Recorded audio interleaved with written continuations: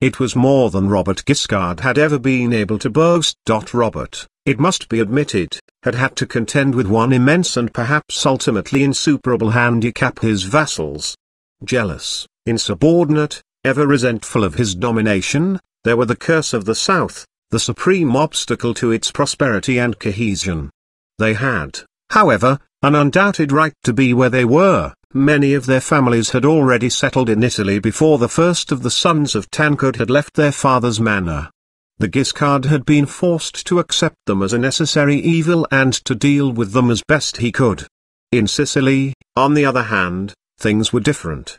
Though the Hortevilles had arrived first in the field with full papal authority behind them, they constituted the only fount of honor, and they had taken care from the outset to prevent the establishment of any large fiefs that might subsequently jeopardize their own position. Thus it was that Roger of Sicily had become, by the beginning of the last decade of the 11th century, the greatest prince of the South, more powerful than any ruler on the Italian mainland.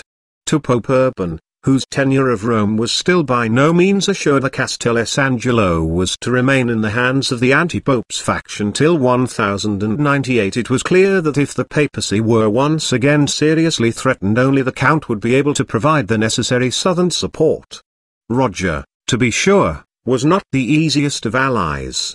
He knew his worth and, with the Pope just as with his nephew, he drove hard bargains. On the other hand, he needed a strong Latin element in Sicily.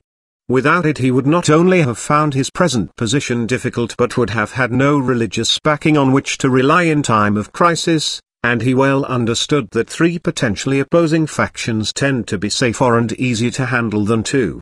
Thus, while taking care never to offend or frighten the Greek and Islamic communities, he had from the outset given cautious encouragement to the vanguard of Latin churchmen who had arrived in Sicily in the early years of the conquest. By April 1073 a Latin archbishopric had already been established in Palermo. During the next 15 years, as the ecclesiastical immigration gathered strength, Frenchmen were installed as bishops in Troia, Mazzara, Agrigento, Syracuse and Catania, and before 1085 the first Sicilian Benedictine abbey had been founded, at Roger's own expense, on the island of Lipari. The papacy, while obviously gratified to see the influence of the Mother Church so rapidly expanding in a land where it had been unknown only a few years before, at first viewed Roger's actions with some misgiving. Gregory VII, as we have seen, did not take kindly to the appointment of bishops by lay rulers, and though the great count never claimed the right of investiture as a matter of principle as Henry IV had done, he plainly had no intention of relinquishing his effective control of church affairs. Fortunately Gregory had been too fully occupied elsewhere to bother overmuch with Sicily, and Urban, though his views on the subject were avowedly identical, one approached the problem with a degree of diplomacy of which his predecessor would never have been capable. It was not only a question of needing Roger as an ally. The Pope, who may have been already pondering the idea of a huge international crusade to deliver the Holy Land from the infidel, could hardly come out in active opposition against the one successful crusader in the West, who after 2.5 centuries had restored much of Sicily to the Christian fold. Lurking, too, at the back of his mind there was possibly a further uneasy doubt: could he be altogether sure of Roger's own devotion to the true faith? Admittedly the Count, for purposes of practical administration, had subordinated the Orthodox churches in Sicily to his Latin hierarchy, but he had taken this step more in self-defense against Byzantine influence than in submission to Rome. He was, moreover, setting up Basilian monasteries at an alarming rate, and rumors of a possible important conversion had long been current in Palermo and elsewhere.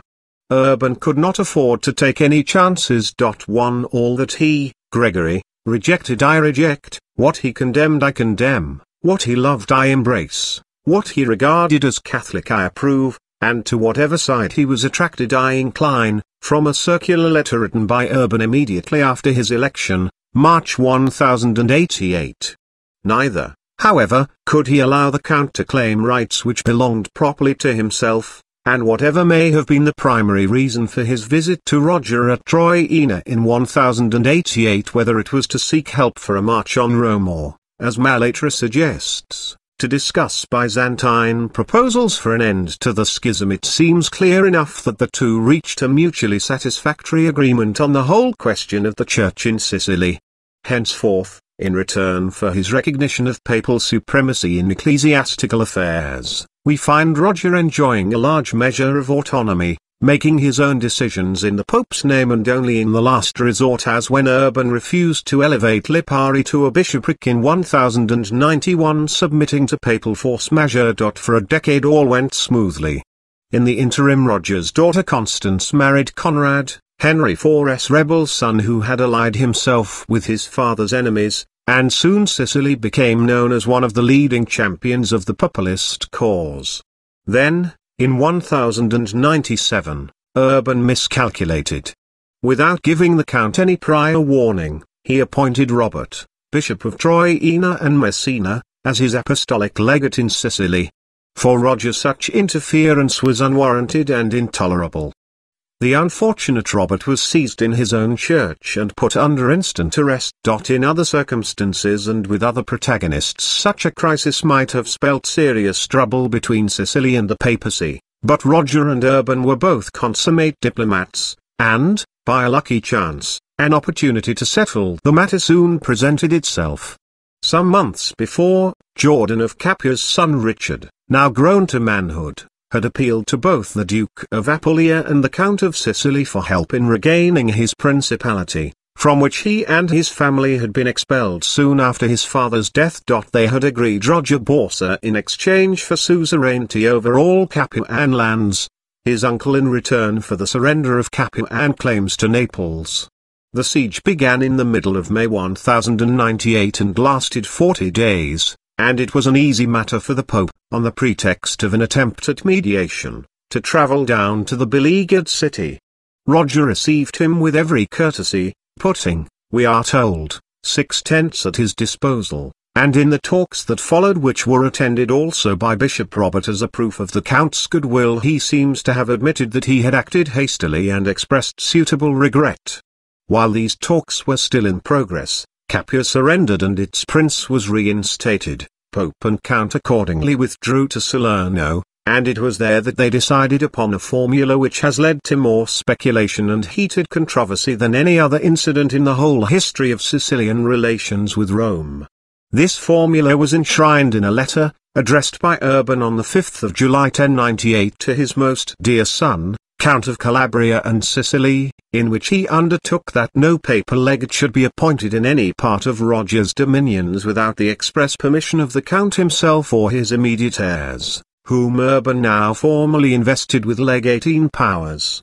The letter further granted Roger complete discretion in the choice of bishops whom he might send to future councils of the Church. Several distinguished historians of the period have argued that by acquiring the perpetual apostolic legation the great Count was obtaining rights which far exceeded those enjoyed by any other lay potentate in the Christian West. Catholic apologists, on the other hand, anxious to refute the exaggerated claims of later Sicilian rulers down the centuries, have gone to immense pains to show that the Pope in fact gave away very little, and recent research seems to have proved them right. Certainly the legatine office was withdrawn from Bishop Robert, yet it is worth noting that Urban's letter is careful not to confer it formally on Roger but merely authorizes him to act instead of a legate, legati vice. Moreover, the letter purports to be merely a written confirmation of an earlier verbal promise. And though the Pope may be referring to an undertaking given immediately one Chalandon, Histoiada la Domination Normand, and Casper, Die Legal Ingewohl der Normannis Sicilis and Hessia, to name but two. Beforehand at Capua or Salerno, an examination of Roger's handling of church affairs during the previous 10 years suggests that he had in fact considered himself empowered with legatine rights ever since Urban's visit of 1088. This would also explain his fury at the appointment of Robert, the only time in his career that he is known to have laid hands on the clergy. 11 This whole question is brilliantly discussed by E. Jordan, La politique ecclésiastique de Roger et les origines de l'allégation sicilienne '. If, then, we accept this modern interpretation of the Pope's letter, it emerges simply as the record of a 10-year-old agreement from which both sides stood to gain. The powers it gave Roger were by no means absolute, nor were they long to remain unique. A few years later King Henry I was to acquire almost identical rights over the Church in England. But they should not be underestimated on that account. Roger now had written authority from Rome to take decisions on his own initiative which would have been impossible if the Pope had possessed full local representation, and which gave him an effective practical control of the Latin Church in his dominions such as he already enjoyed over the Orthodox and Muslim communities. It may not have been so brilliant a diplomatic victory as was previously supposed, but it was no mean achievement. Pope Urban was not the only distinguished ecclesiastic to appear below the walls of Capua during those summer days of 1098. Saint Anselm, Archbishop of Canterbury, who was a Lombard by birth, had left England in despair the previous October. William Rufus, having, not for the first time, made his life intolerable and was staying in the neighbourhood when he received a message from Roger Borso inviting him on a short visit to the siege. According to Anselm's friend and biographer, the monk Adma, who was also present, the archbishop accepted and remained outside Capua until the fall of the city, living in tents set well apart from the noise and tumult of the army, and there, soon after his arrival, the Pope had joined him. The following story is best told in the Adma's own words. The Lord Pope and Anselm were neighbours at the siege, so that their households seemed rather to be one than two, nor did anyone willingly come to visit the Pope without turning aside to Anselm. Indeed, many who were afraid to approach the Pope, hurried to come to Anselm, being led by that love which knows no fear. The majesty of the Pope gave access only to the rich. The humanity of Anselm received all without any acceptance of persons. And whom do I mean by all, even pagans as well as Christians? There were indeed pagans, for the Count of Sicily, a vassal of Duke Roger, had brought many thousands of them with him on the expedition. Some of them, I say, were stirred, by the reports of Anselm's goodness which circulated among them, to frequent our lodging. They gratefully accepted offerings of food from Anselm and returned to their own people making known the wonderful kindness which they had experienced at his hands. As a result he was from this time held in such veneration among them, that when we passed through their camp, for they were all encamped together, a huge crowd of them, raising their hands to heaven, would call down blessings on his head. Then, kissing their hands as they are wont, they would do him reverence on their bended knees, giving thanks for his kindness and liberality. Many of them even, as we discovered, would willingly have submitted themselves to his instruction and would have allowed the yoke of the Christian faith to be placed by him upon their shoulders, if they had not feared that the cruelty of their count would have been let loose against them. For in truth he was unwilling to allow any of them to become Christian with impunity. With what policy, if one can use that word, he did this, is no concern of mine, that is between God and himself. Tr. Southern. Adma was never the most objective of biographers, and it is difficult to believe that Count Roger's Saracen troops were either as numerous or as adulatory as he suggests. His account is interesting, however, for its reference to their master's refusal to allow their conversion. In years to come, succeeding rulers of Sicily were to incur much odium for the apparent cold-bloodedness with which they used Muslim soldiers against their Christian enemies, and for the vigor with which they were wont to oppose all evangelical attempts. Such policies may well have seemed immoral to bigoted medieval minds, but they certainly justified themselves in practice. First of all, by establishing a crack force of Saracen troops, commanded by Saracen officers and maintaining their traditional fighting methods, Roger provided a useful outlet for the military instincts and talents of his Muslim subjects, preventing them from feeling second-class citizens and giving them a pride of participation in the new Sicilian state. Secondly, he knew how dangerously religious sanctions could affect the morale of any Christian fighting force. His relations with the papacy were normally amicable enough, but there was no telling how long they might remain so. Only by preserving a strong Islamic contingent in his army could he be sure that, in the event of a brush with the Pope, he would still retain a body of first-class soldiers whose loyalties would continue undivided. Finally, the addition of the Saracen brigades made the Count's army supreme in the peninsula, stronger than that of Capua or even that of the Duke of Apulia himself. Roger's growing respect for the Saracens as soldiers had its counterpart in his civil administration. As he slowly won their confidence, they began to respond to his leadership, and as their qualities, particularly in commercial and financial affairs, became more apparent, so the governmental posts held by Muslim functionaries increased in number and importance. In Palermo itself the governor was always a Christian, though even here he retained the Arabic title of emir, which passed into the Latin language in the form of Amiratus, and from which, through Norman Sicily, our own word admiral is derived. Elsewhere, in nearly all regions of the island whose populations were wholly or predominantly Muslim, government was left in the hands of the local Saracen emirs. And so, with the return of peace and security to the land, the old Arab artistic and intellectual traditions were reawakened. Poets, scientists and craftsmen appeared anew and were greeted with admiration and encouragement, and the foundations were laid for the great cultural efflorescence of 12th century Sicily, to which the Arab contribution was to be the richest and brightest of all. In these circumstances it is hardly surprising that when, at Clermont in November 1095, Pope Urban summoned the princes and peoples of Christendom to take up arms against the Saracen and deliver the holy places from heathen pollution, his words should have had little appeal for the Count of Sicily.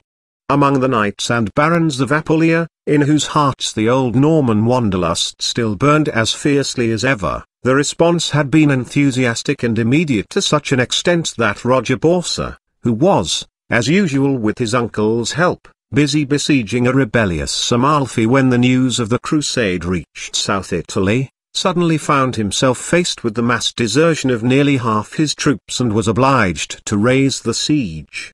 A few months later the great crusading army, marching down the peninsula to its ports of embarkation, was swelled beyond all estimates as Norman warriors in their hundreds joined its ranks, led by the gigantic Bohemond himself, with no fewer than 5 other grandsons and 2 great-grandsons of old Tancred de Hauteville in his train. For the Duke of Apulia, despite the unfortunate depletion of his army, the general exodus must have come as a godsend, delivering him at one stroke of all the most dangerous and disruptive elements in his duchies.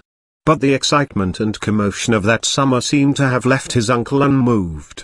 Roger had had enough of crusading. The Arab historian Ibn al-Athar tells of how, at about this time, the Count was offered the assistance of a Frankish army if he would lead an expedition to Africa against Temim, the Zirid Sultan of Mahdia, in what is now Tunisia. He continues, at these tidings Roger assembled his companions and asked their advice. All replied, by the Gospel, this is an excellent plan for us and for him, thus will all the country become Christian. But Roger lifted his foot and made a great fart, saying, by my faith, here is far better counsel than you have given.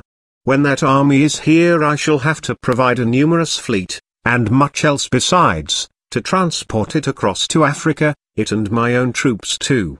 If we conquer the country will be theirs, meanwhile we shall have to send them provisions from Sicily and I shall lose the money I draw each year from the sale of my produce. If on the contrary the expedition is unsuccessful, they will return to Sicily and I shall have to suffer their presence. Moreover Temim will be able to accuse me of bad faith towards him, claiming that I have broken my word and that I have severed the links of friendship existing between our countries. Ibn al-Athar was writing some 100 years after Roger's death. His facts are a little confused. The episode in question is most probably connected with Roger's known refusal to join a joint Pisan and Genoa's expedition against Temim in 1086. The account is therefore less remarkable for its historical accuracy than for the light it sheds on the Count's reputation in the Arab world. It is also one of the few anecdotes to have come down to us that gives us a picture, however imprecise or fleeting, of Roger the man. About his personality and his private life we know infuriatingly little, save that he certainly seems to have possessed in full measure the philoprogenitiveness of the Hortevilles. Existing records testify to at least 13 and probably 17 children by various mothers, to 3 of whom, his beloved Judith of Evreux having died young, he was successively married, but the list may not be exhaustive. The rest of his character can only be deduced from what we know of his career. But what a career it was! When Roger died, on the 22nd of June 1101, in his mainland capital of Milto, he was 70 years old. 44 of those years had been spent in the south, and 40 had been largely devoted to the island of Sicily. The youngest of the Hortevilles, he had begun with even fewer advantages than his brothers, but by the time of his death, though still only a count and remaining the faithful vassal of his nephew, he was generally reckoned as one of the foremost princes of Europe, one whom no less than 3 kings, Philip of France, Conrad of Germany I, son of Henry IV, and Coloman of Hungary, had sought as a father-in-law. Sicily he had transformed. An island once despairing and demoralized, torn asunder by internecine wars, decaying after 2 centuries of misrule, had become a political entity, peaceful and prosperous, in which 4 ages since, as a result of Roger's efforts, several thriving Lombard colonies were now established round Catania, and 3 religions were living happily side by side in mutual respect and concord. 1 Conrad died before his father, having revolted against him, but he was acknowledged king in Italy. Here, with its significance extending in time and space far beyond the confines of the central Mediterranean, lies the cornerstone of Roger's achievement. In a feudal Europe almost entirely given over to bloodshed, loud with the tumult of 1,000 petty struggles, rent by schism, and always overshadowed by the titanic conflict between emperor and pope, he left a land not yet even a nation, in which no barons grew over turbulent, and neither the Greek nor the Latin churches strove against the lay authority or against each other. While the rest of the continent, with a ridiculous combination of cynical self-interest and woolly-headed idealism, exhausted and disgraced itself on a crusade, he who alone among European leaders had learned from his own experience the vanity of the crusading spirit, had created a climate of enlightened political and religious thinking in which all races, creeds, languages and cultures were equally encouraged and favored. Such a phenomenon, unparalleled in the Middle Ages, is rare enough at any time, and the example which Count Roger of Sicily set Europe in the 11th century might still profitably be followed by most nations in the world today. 20 are delayed, while all the other Christian princes of the world have always done their utmost, both personally and by their great generosity, to protect and nurture our kingdom like a tender shoot. This prince and his successors have never to this day addressed us one word of friendship, despite the fact that they are better and more conveniently placed than any other princes to offer us practical assistance or counsel. They seem to have kept this offence always green in their memory, and so do they unjustly visit upon a whole people a fault which should properly be imputed to one man only. William of Tyre, Book XI. Nothing now remains of Count Roger's Abbey of the SS. Trinito at Milto. An earthquake destroyed it, with the rest of the town, in 1783, and all that could be salvaged of its founder's tomb was the antique sarcophagus itself, which now lies in the Archaeological Museum at Naples. Its church was neither large nor particularly grandiose, but on that late June day in 1101 it must have offered the mourners physical as well as spiritual consolation, and it was from its cool shadows that, the funeral service over, a dark-haired young woman stepped out with her 2 little boys into the sunshine. 1 See photograph opposite p. 257. Countess Adelaide was the daughter of a certain Marquis Manfred, brother of the great Boniface del Vasto of Savona.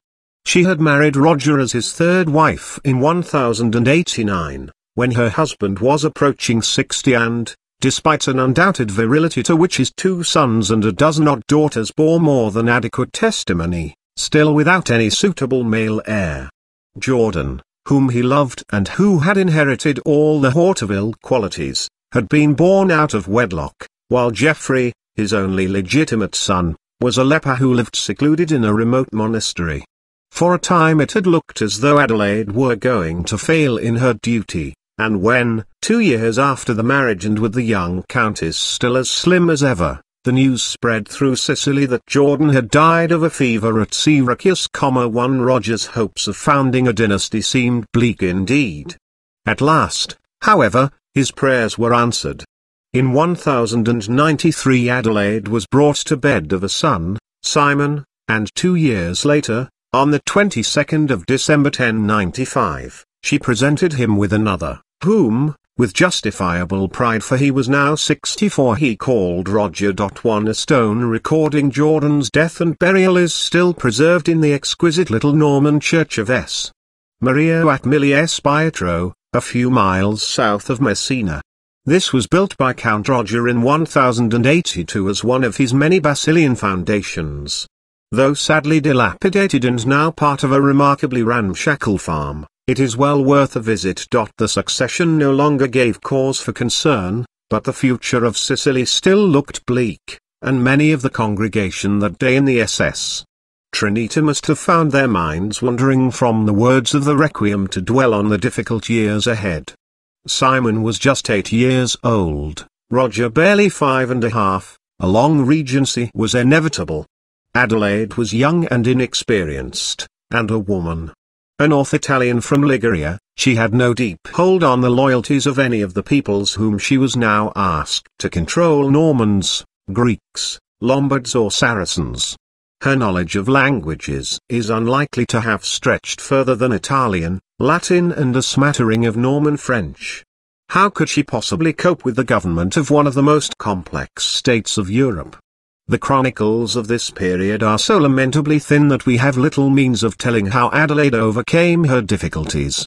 Auricus Vitalis, a mine of misinformation in many respects but often surprisingly well documented where South Italy and Sicily are concerned, tells us that she sent to Burgundy for a certain Robert, son of Duke Robert I, married him to her daughter, he presumably means one of her 11 stepdaughters, and entrusted the government to him for the next 10 years, after which she had him poisoned. As we saw in the case of Sichelgater, Auricus is all too ready to ascribe perfectly natural deaths to sinister causes, and this part of his account is almost certainly untrue. For the rest, it seems a little strange that Robert's name should not once be mentioned in contemporary local records, though these are too sketchy to allow us to draw any firm conclusions. Of the two greatest modern authorities on the subject, Amari dismisses Auricus's story as a complete fabrication. Chalandon, with reservations, accepts it. We can take our choice. However she managed, Adelaide was outstandingly successful. For her ministers she seems to have relied principally on native Sicilians of Greek or Arab extraction, while such Norman barons always more trouble than Greeks and Saracens put together who hoped to take advantage of her regency to increase their own rights and privileges soon discovered their mistake. Thus the Countess was able to devote much of her time to her chief responsibility, the bringing up of her 2 sons as worthy successors to their father. Here too she did her work well in so far as fate permitted.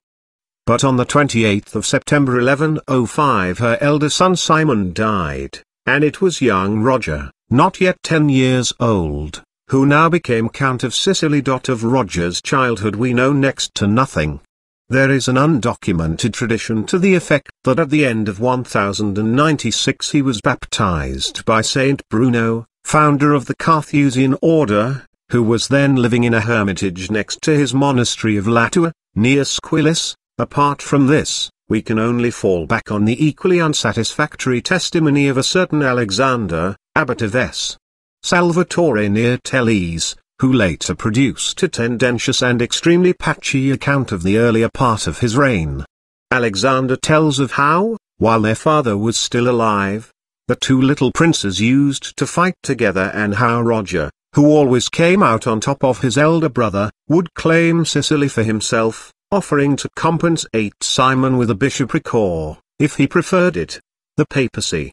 By this alone, the abbot suggests, He proved himself born to rule, a theory for which he finds additional confirmation in Roger's somewhat exaggerated charity. Never, we are told, did the boy refuse alms to beggar or pilgrim, but would always empty his pockets of all that he had and then ask his mother for more.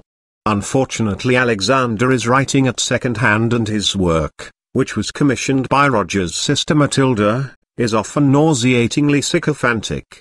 Later he becomes a useful and even fairly reliable source, but for this period he is neither informative nor trustworthy, and it is only in default of anything better that these two dreary little contributions to our knowledge, if such they are, have found their way into this book. There occurred, however, in these cloudy but apparently uneventful years, one development of immeasurable significance both for the future of the state and for the shaping of its ruler. When in Sicily and not engaged on campaign, Roger I, as we must now call him, had based himself first at Troina and, latterly, at Messina, whence he could keep a closer eye on his Calabrian domains, but his personal preference was always for his old mainland castle at Milto. Here it was that he normally kept his family, and here, however frequent his absences, that he had made his home. Adelaide changed all that. In Calabria she doubtless felt herself hemmed in by the Norman barons, whom she disliked and distrusted. Messina was better, but it was still a small town, and life there must have had little enough to offer. Marco d'Alanzio, where Roger also seems to have spent some of his childhood, was smaller still, though perhaps cooler and healthier in the summer months. There was only one real metropolis in Sicily, and that was Palermo, a city with a population now approaching 300,000, and 2 centuries as a thriving capital already behind it, with flourishing craft centers and industries, with palaces, administrative offices, arsenals and even a mint. The date at which Countess Adelaide finally fixed her capital at Palermo is uncertain. The process was probably a gradual one, but it was certainly complete by early 1112, when, in the old palace of the emirs, the city witnessed the knighting of its young prince. It was a great day for Roger. Shortly afterwards, in June, when he and his mother together issued a grant of privileges to the Archbishop of Palermo, he could proudly style himself Rogerius, Jam Miles, Jam comes. 1 The Sicilian treasury and mint was to remain largely staffed by Muslims, though controlled by Greeks, throughout the Norman period. Many Norman coins continued to bear Arabic inscriptions and even Islamic ones, though they sometimes had a cross added, or the Byzantine legend Christ conquers. The Italian word for mint, zecco, is a direct appropriation from the Arabic, dating from this time. The move to the metropolis was the last stage in the building up of Sicilian, and especially Saracen, self-respect. Here was final proof that Sicily was no longer looked upon by her conquerors as a subordinate province. Adelaide and Roger, by coming to live permanently in Palermo, were showing that they not only trusted but depended on their Saracen subjects for the prosperity and smooth running of the state. More important still was the effect which it had on the formation of Roger himself. His father had grown up a Norman knight, and a Norman knight he had essentially remained throughout his life. The son, deprived of paternal influence from the age of 5, was first and foremost a Sicilian. Apart from 1 or 2 close relations, he knew few Normans. His Italian mother, whom he worshipped, infinitely preferred the Greeks, and thus the world in which he grew up was a Mediterranean cosmopolitan one of Greek and Muslim tutors and secretaries, of studies pursued and state affairs conducted in 3 languages under cool marble colonnades, while outside the fountains splashed among the lemon trees and the muezzin interminably summoned the faithful to prayer. It was all a far cry from Hauteville Lagitchard, and it infused Roger's character with an exotic strain which cannot wholly be ascribed to his mother's Mediterranean blood. This was obvious enough in the darkness of his eyes and hair, but those in later years who came to know him well, and such of his fellow princes as were to cross swords with him in the diplomatic field, soon learned to their cost that the Count of Sicily was not only a southerner, he was also an Oriental. The First Crusade had been a resounding, if undeserved, success. Its journey across Europe and Asia Minor had taken a heavy toll, And there had been anxious moments at Constantinople when the Emperor Alexius, understandably disturbed at the presence of a huge, heterogeneous and largely undisciplined army at his gates, had insisted that the Crusaders should swear fealty to him before continuing on their march. In the end, however, all the difficulties had been overcome. The Seljuks had been smashed at Dorylaeum in Anatolia, Frankish principalities had been set up at Edessa and Antioch, and on the 15th of July 1099 amid scenes of hideous atrocity and carnage, the soldiers of Christ had battered their way into Jerusalem, where, in the Church of the Holy Sepulchre, they had clasped together their blood-stained hands in prayer and thanksgiving. Of all the Crusaders, one man stood out head and shoulders above the rest. Bohemond, though no match in rank for such mighty princes as Godfrey of Bouillon or Raymond of Toulouse, had quickly shown his superiority as a soldier and a diplomat. He knew the Balkans well from his earlier campaigns, he spoke fluent Greek, he had been the hero of Dorylaeum and of the siege of Antioch. At Antioch he had stayed, and there he had established himself as the most powerful figure among all the Franks of Outremer. It was a magnificent performance, one that his father might have envied. It set the seal upon his greatness and assured him his place in history. But it did not last. In the summer of 1100 Bohemond had led an expedition against the Danish Mends along the upper Euphrates, in the course of which he had been defeated and taken prisoner. Ransomed after 3 years' captivity, he had regained Antioch only to find that increasing pressures from the Saracens on the one hand and from Alexius and Count Raymond on the other had made its position almost untenable. Only massive reinforcements from Europe could save the situation. The year 1105, therefore, saw him back in Italy. There and in France, where the following year he married King Philip's daughter Constance, he managed to raise a new army. But his ambition led him astray, and instead of returning directly to the east, he unwisely decided to march on Constantinople. Once again the emperor, helped as usual by the Venetians, proved too strong for him, and in September 1108, in the gorges of the river Divel in what is now Albania, Bohemond was forced to seek terms. Alexius let him off lightly enough. He was allowed to remain in Antioch as an imperial vassal, though most of his Cilician and Syrian coastline was to be surrendered to the emperor's direct control, and the Latin Patriarch of Antioch was to be replaced by a Greek. For Bohemond, however, the humiliation was too great to be borne. He never returned to the east but retired, broken, to Apulia, where in 1111 he died. He was buried at Canossa, and visitors to its cathedral can still see, huddled against the outside of the south wall, his curiously oriental-looking mausoleum, the earliest Norman tomb extant in South Italy. Its beautiful bronze doors, engraved with Arabic designs and a eulogistic inscription, open to reveal an interior bare but for 2 little columns and the tombstone itself on which is carved, in letters whose coarse magnificence still catches the breath, one word only, Bohemond's. 1 They should also take care not to miss the superb late 11th century bishop's throne, supported on 2 marble elephants. But as Bohemond's star had waned, another had been steadily on the ascendant, that of Baldwin of Boulogne, formerly Count of Edessa, who on Christmas Day 1100, in the Church of the Nativity at Bethlehem, had been crowned King of Jerusalem. In the first decade of his reign Baldwin, despite a youthful period in holy orders, had brilliantly maintained the supremacy of the lay power over that of the Church, and had already gone a long way towards converting the poor and scattered territories of his kingdom into a strong, cohesive state. Matrimonially, however, he had been less successful. He had always had an eye for a pretty girl, and plus-minus the prevailing atmosphere of his court, though never undignified, could scarcely have been described as monastic. But the Armenian princess whom he had taken as his second wife was generally agreed to have gone too far. Her rumoured reception of certain Muslim pirates into whose clutches she had fallen not, it was said, with as much reluctance as might have been supposed on her way from Antioch to assume her throne, had not endeared her to her husband, and after a few years in which she had done little to redeem her reputation, he had dismissed her first to a nunnery in Jerusalem and then, at her urgent request, to Constantinople, where she found the permissiveness of the capital a good deal more to her taste.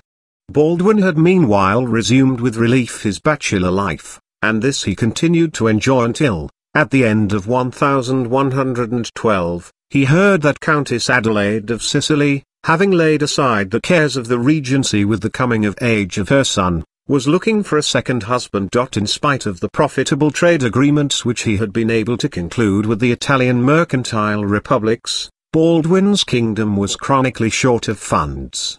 On the other hand, it was common knowledge that Adelaide had amassed enormous wealth during her years in Sicily, which was rapidly becoming one of the chief centres of the interpot trade between Europe and the Levant. There were other considerations as well. The Sicilian navy was already a force to be reckoned with, and its support would immeasurably strengthen the position of Jerusalem among her neighbour states, Christian and Saracen. Baldwin made up his mind. An embassy was immediately dispatched to Palermo with a formal request for the Countess's hand in marriage. And Adelaide accepted. She had never liked the Franks as a race, but how could anyone refuse an offer to be Queen of Jerusalem? Moreover, she had no delusions about her worth and knew that she could name her own terms. If Baldwin stood to gain from the alliance, she would take good care that her son Roger would not be the loser. Her acceptance, therefore, was given on one condition, that, if the marriage was childless and she was, after all, no longer in her first youth, the crown of Jerusalem should pass to the Count of Sicily. Baldwin, who had no children living, raised no objection, and so, in the summer of 1113, the Countess Adelaide sailed for the east. Her journey was not without incident. An attack by pirates was successfully beaten off, but shortly before her arrival there arose so terrible a storm that the 3 ships sent out by Baldwin to escort her were driven far off course into the Bay of Ascalon, still in Saracen hands, and only with difficulty managed to fight their way out. But when at last the Sicilian galleys glided proudly into the harbour of Acre, the king and all those around him saw that here indeed was a bride worth waiting for. Albert of Aix, one of the most informative of the historians of the First Crusade, was not present on that august morning, but his account of the scene, written some 20 years later, is worth quoting for the picture it gives of a landfall probably unequalled in splendour since the days of Cleopatra. She had with her 2 triremes, each with 500 warriors, and 7 ships carrying gold, silver, purple, and great quantities of precious stones and magnificent vestments, to say nothing of weapons, cuirasses, swords, helmets, shields blazing with gold, and all other accoutrements of war such as are employed by mighty princes for the service and defence of their ships. The vessel on which the great lady had elected to travel was ornamented with a mast gilded with the purest gold, which glinted from afar in the sunlight, and the prow and the poop of this vessel, similarly covered with gold and silver and worked by skilful craftsmen, were wonderful to behold. And on one of the 7 ships were the Saracen archers, most stalwart men clothed in resplendent garments of great price, all destined as gifts to the king, such men as had no superiors in their art in the whole land of Jerusalem. The effect of Adelaide's arrival was not lost on the knights of Outremer. Few countries of the West would have been capable of such a display. But Baldwin had done his best to arrange a reception worthy of his queen. The king, informed of his illustrious lady's arrival, went down to the port with all the princes of his kingdom and the members of his court, magnificently and variously clothed. He was surrounded by all his royal pomp, followed by his horses and his mules covered with purple and gold, and accompanied by his musicians sounding trumpets and playing on all kinds of instruments to delight the ear. So the king received the princess as she descended from the vessel. The open spaces were strewn with beautiful carpets of many colors, and the streets were swathed with purple in honor of the great lady, herself mistress of such abundance. 11 Albert of Aix, B.K. 12. 288. A few days later the marriage was solemnized, amid scenes of comparable splendor, in the palace of Acre, and the royal couple proceeded in state, through towns and villages hung with flags, to Jerusalem. All too soon, however, rejoicing gave way to disillusion.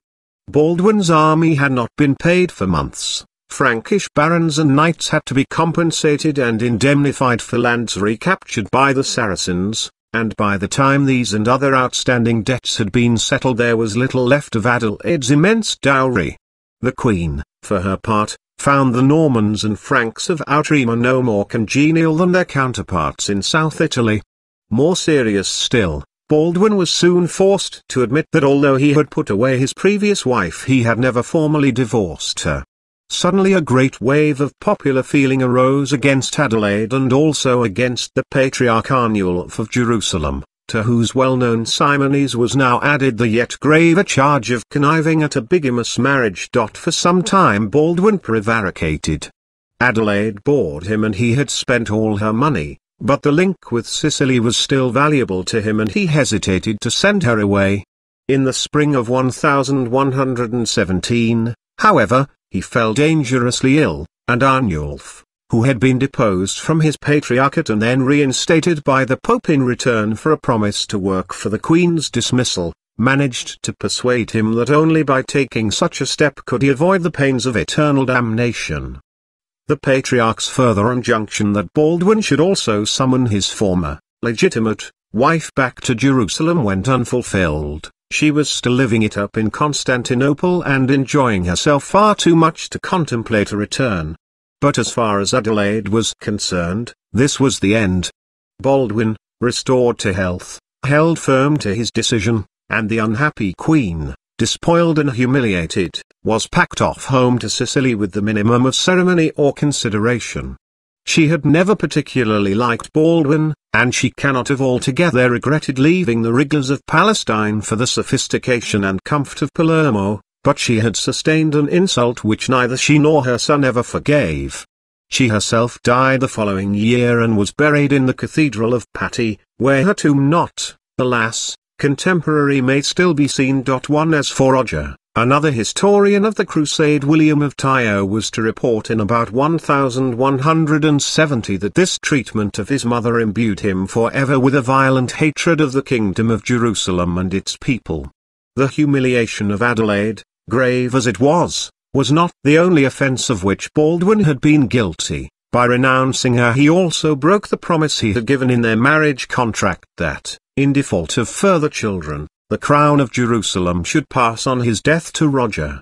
Thus when, a decade or so later, the King of Sicily was to show his strength for the first time in the eastern Mediterranean, he was acting not just as an aggrieved son avenging his mother's honor, but as a defrauded and ambitious monarch, in arms against the usurpers of his realm. The tomb itself is obviously Renaissance, though the recumbent effigy above it may be original. It will be found in the south transept of the cathedral, set into the east wall.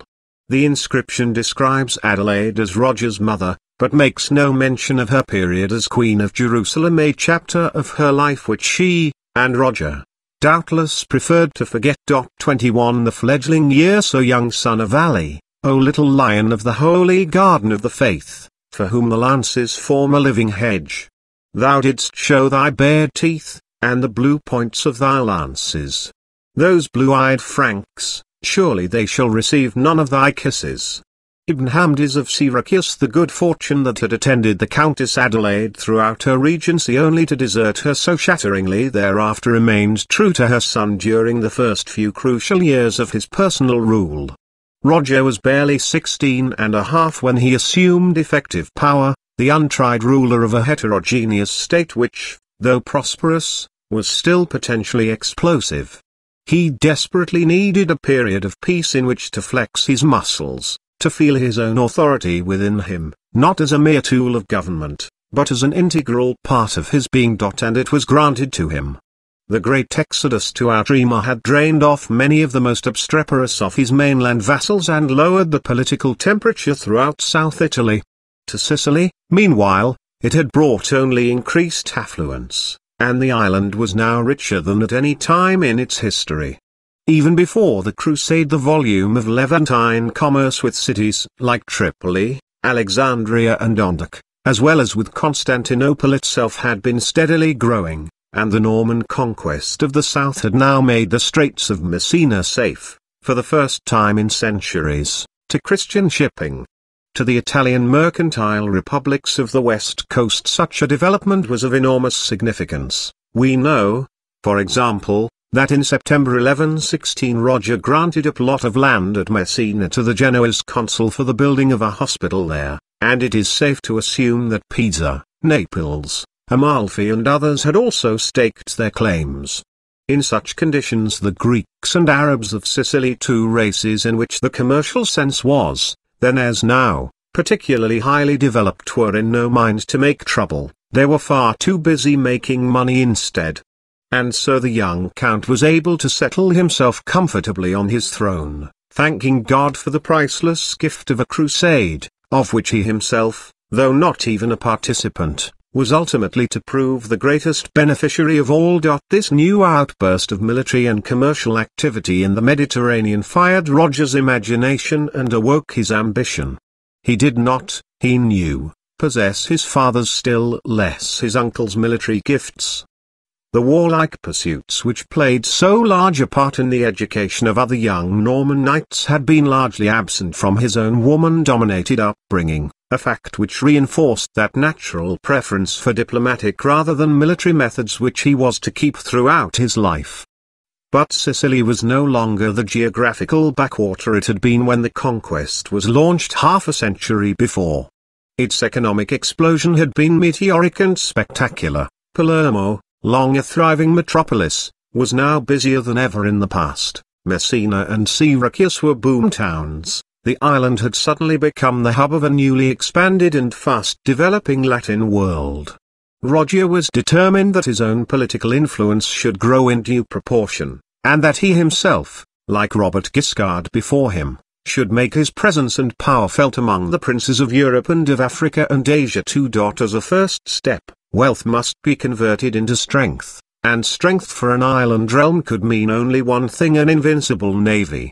The Sicilian fleet had been an important force ever since the Guiscards' day. Roger I had kept it up, enlarged it, and put it to good use at Syracuse, Malta and elsewhere, but only Roger too was to make it supreme. From his day until the extinction of Norman power in the island, nation and navy were one and inseparable. It is hardly possible to conceive of either without the other. The navy meant Sicily's prosperity in peace, her sword and her shield in time of war, and in the years to come the promise of its support or the threat of its opposition was to cause many a foreign power to think again. Just as the navy was more than a navy, so was its admiral more than an admiral. At first, as we have seen, the word armoritus had no nautical implications. It was merely a Latinization of the Arabic title of emir which, after the change of capital, came to be applied in particular to the emir of Palermo, since 1072 traditionally a Greek Christian. In the early days of Count Roger I this official had been merely a local governor. His responsibilities had been great, embracing every aspect of the administration of a city which had by now probably surpassed Cordova as the greatest Muslim metropolis of Europe. But his authority had been confined within narrow geographical limits. As time went on, however, and particularly during Adelaide's regency, his position grew in importance until it covered all the count's dominions in Sicily and Calabria. The fixing of the court in Palermo was the first and most obvious reason for the change, but there was also another: the character and ability of the emir himself. He was at this time a Greek Christian called Christodulus, known to the Muslim chroniclers as Abdulrahman al-Nasrani. These two names seem to be connected. The Greek means slave of Christ, the Arabic slave of the All-Merciful, the Christian, and thus he may well have been an Arab convert, or perhaps even, as Amari suggests, a member of one of those originally Christian but long apostatized families which had now returned to their original faith. At all events he seems to have been the outstanding figure of his time, who received in succession the titles of Protonobilissimus and Protonotary, innovations which reveal how the Norman court was consciously basing itself on Byzantine models, and before long found himself president of the Council of State. As such he was made responsible for the building up of the fleet, of which, as a natural extension of his duties, he soon assumed the overall command. It may be that he was abler as an administrator than as a strategist. Certainly, as we shall shortly see, he fails to emerge with any particular distinction from the one naval operation of which a full account has come down to us, and this probably explains why, from about 1123, he was gradually to fall under the shadow of his still more brilliant and dashing successor, George of Antioch. But for some 15 years before that, saving only the Count himself, Julius was supreme in Sicily, the first of that coruscating line of Sicilian admirals who contributed so much to the glory of their country and bequeathed their title to the world. For the historian, these first years of Roger's reign are unutterably frustrating. The sources are so few, so barren of any significant or revealing information, that we cannot hope to build up an accurate picture. Just occasionally, as in the Jerusalem episode, when the external affairs of Sicily bring her into contact with other, better documented societies, some narrow shaft of light manages to filter through the mist and allows us a glimpse of a prosperous and fast developing state, for the rest of the time. Until her local chroniclers resume a coherent tale, we can see this period of her history only in the light of one of those opaque but luminous summer mornings in which the early haze is finally dispelled to reveal a blazing, crystalline noonday. For the young Count, on the other hand, it must have been a happy and exhilarating time as he watched his power and wealth increase, learned how to wield and enjoy them, and gradually became aware of his own remarkable gifts. Inevitably there were problems, equally inevitably the Pope ranked high among them. Urban had died in 1099, a fortnight after the Crusaders entered Jerusalem, but ironically enough just before news of the victory reached Rome. He had been succeeded by a good-natured Tuscan monk, Paschal II. It is said that when William Rufus of England was told that the character of the new Pope was not unlike that of Archbishop Anselm, the king exclaimed, "God's face! Then he isn't much good," a remark which, though quietly memorable in its way, is hardly fair to either ecclesiastic. Paschal may have been of gentle disposition, he may have lacked that last ounce of moral fibre which would have enabled him to stand firm after his 2 months' imprisonment, with 16 of his cardinals, by the Western Emperor Henry V in 1111:1. But he was no weakling, and he was certainly not prepared to remain silent while the young Count of Sicily arrogated to himself privileges which properly belonged to the See of St. Peter. 1 Ordricus Vitalis' bland statement that 2,000 Normans from Apulia hurried to his rescue and drove Henry from Rome is without any kind of foundation. Prince Robert of Capua tried to send 300, but they were turned back halfway by the Count of Tusculum. Ordricus is probably confusing 1111 with 1084. Roger for his part had taken a high-handed line from the start. Already in 1114 he had deposed the Archbishop of Cosenza, and there is other evidence to suggest that he had largely forgotten his father's undertaking, made in return for the legatine privileges of 1098. That henceforth the Latin clergy of Sicily should be subject only to canon law. By 1117 his relations with the Pope had deteriorated still further, for it was Paschal who had insisted on his mother's removal from Jerusalem, and whom he therefore held to be equally responsible, with Baldwin, for her humiliation.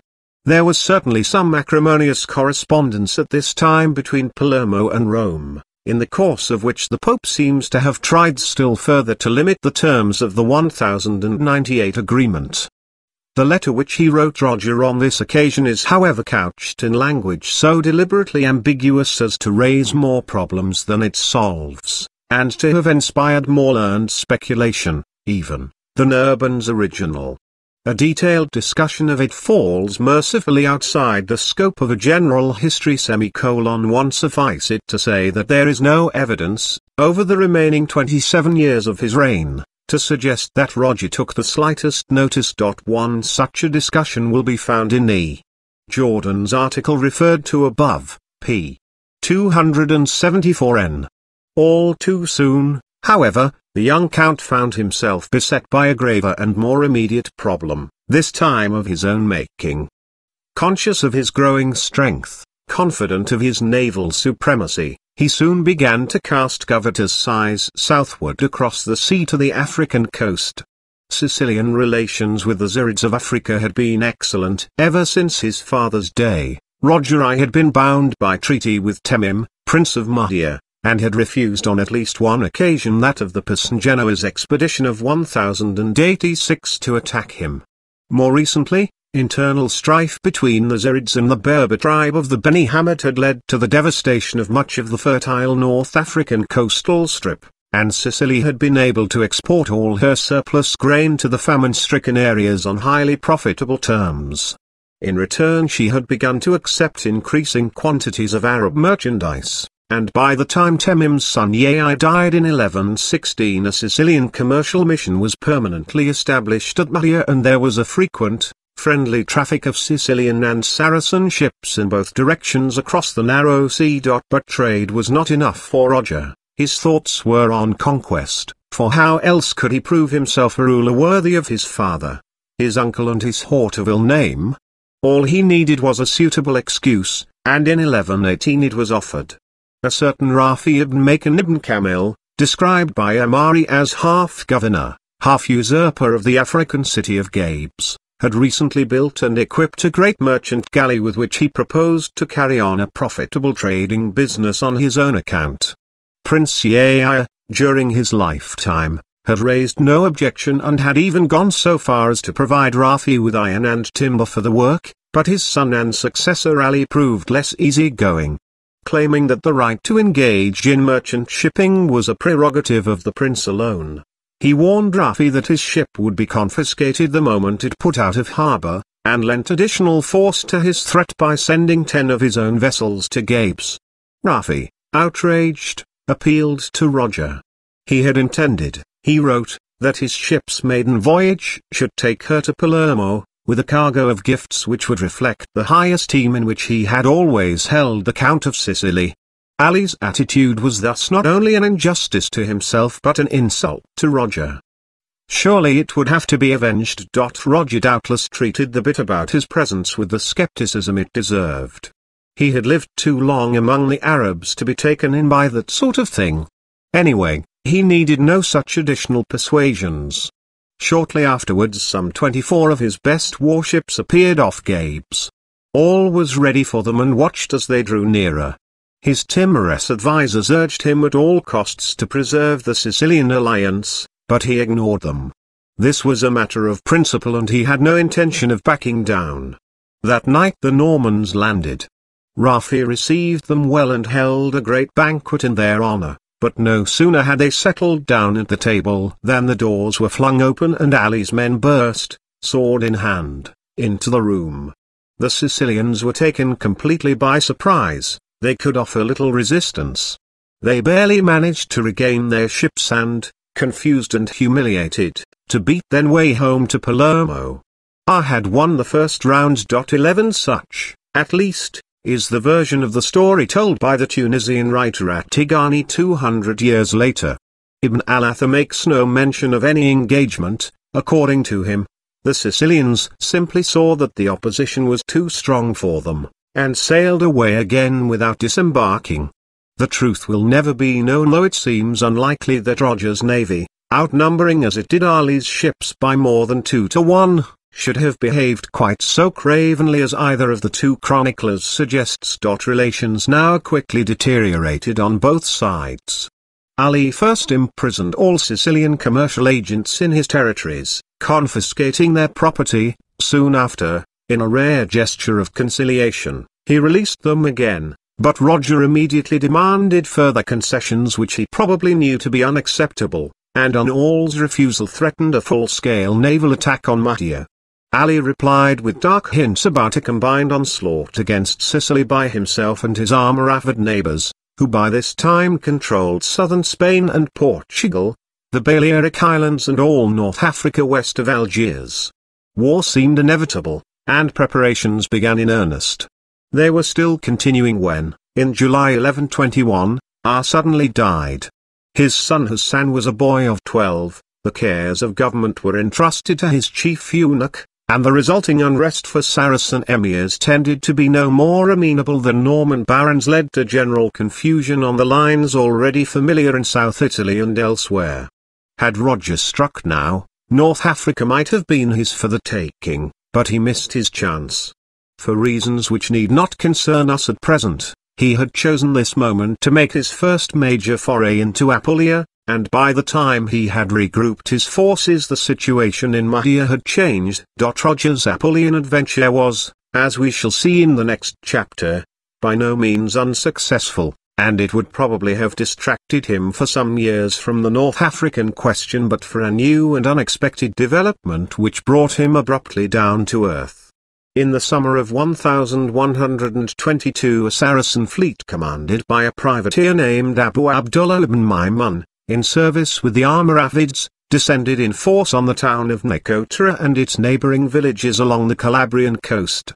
It was the first attack Roger had sustained on his own territory, the first from Africa since his father's pact with Sultan Temim some 40 years before. There must have been many in Nicotra who still remembered that fearful raid by Bernabert of Syracuse in 1084, but this was infinitely worse. The entire town was sacked, women and children were raped and carried off into slavery, and every object of value that could not be carted down to the waiting ships was burnt or otherwise destroyed. Roger had paid little attention at the time to Ali's threats of an alliance with the Almoravids, but now, rightly or wrongly, he decided that this outrage had been inspired from Mahdia and he held young Hassan responsible. His military preparations, in suspense since Ali's death, were resumed with a new intensity and determination. This would no longer be a war of national aggrandizement, it would be a war of revenge. Additional ships and men were summoned from Italy, a security embargo was placed on all vessels bound for Arab ports in Africa or Spain, and by midsummer 1123 the fleet was ready.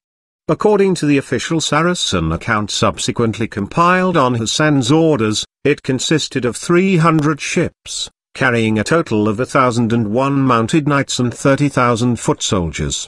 As usual, the numbers are probably exaggerated, but the expedition was almost certainly larger than anything seen in Sicily since the early days of the conquest. The very scale on which it was conceived and launched makes it all the more surprising that Roger should not have led it in person.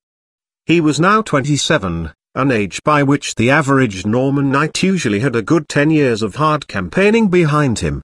He had been married 5 years to Elvira, daughter of King Alfonso VI of Castile, and had already at least 2 sons to succeed him. And this was the first important military undertaking of his career.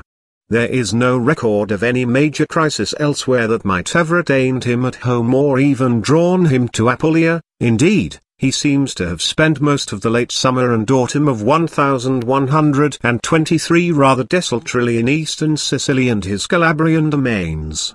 And so, in the absence of any evidence to the contrary, we can only conclude that he did not accompany the expedition because, quite simply, he preferred not to.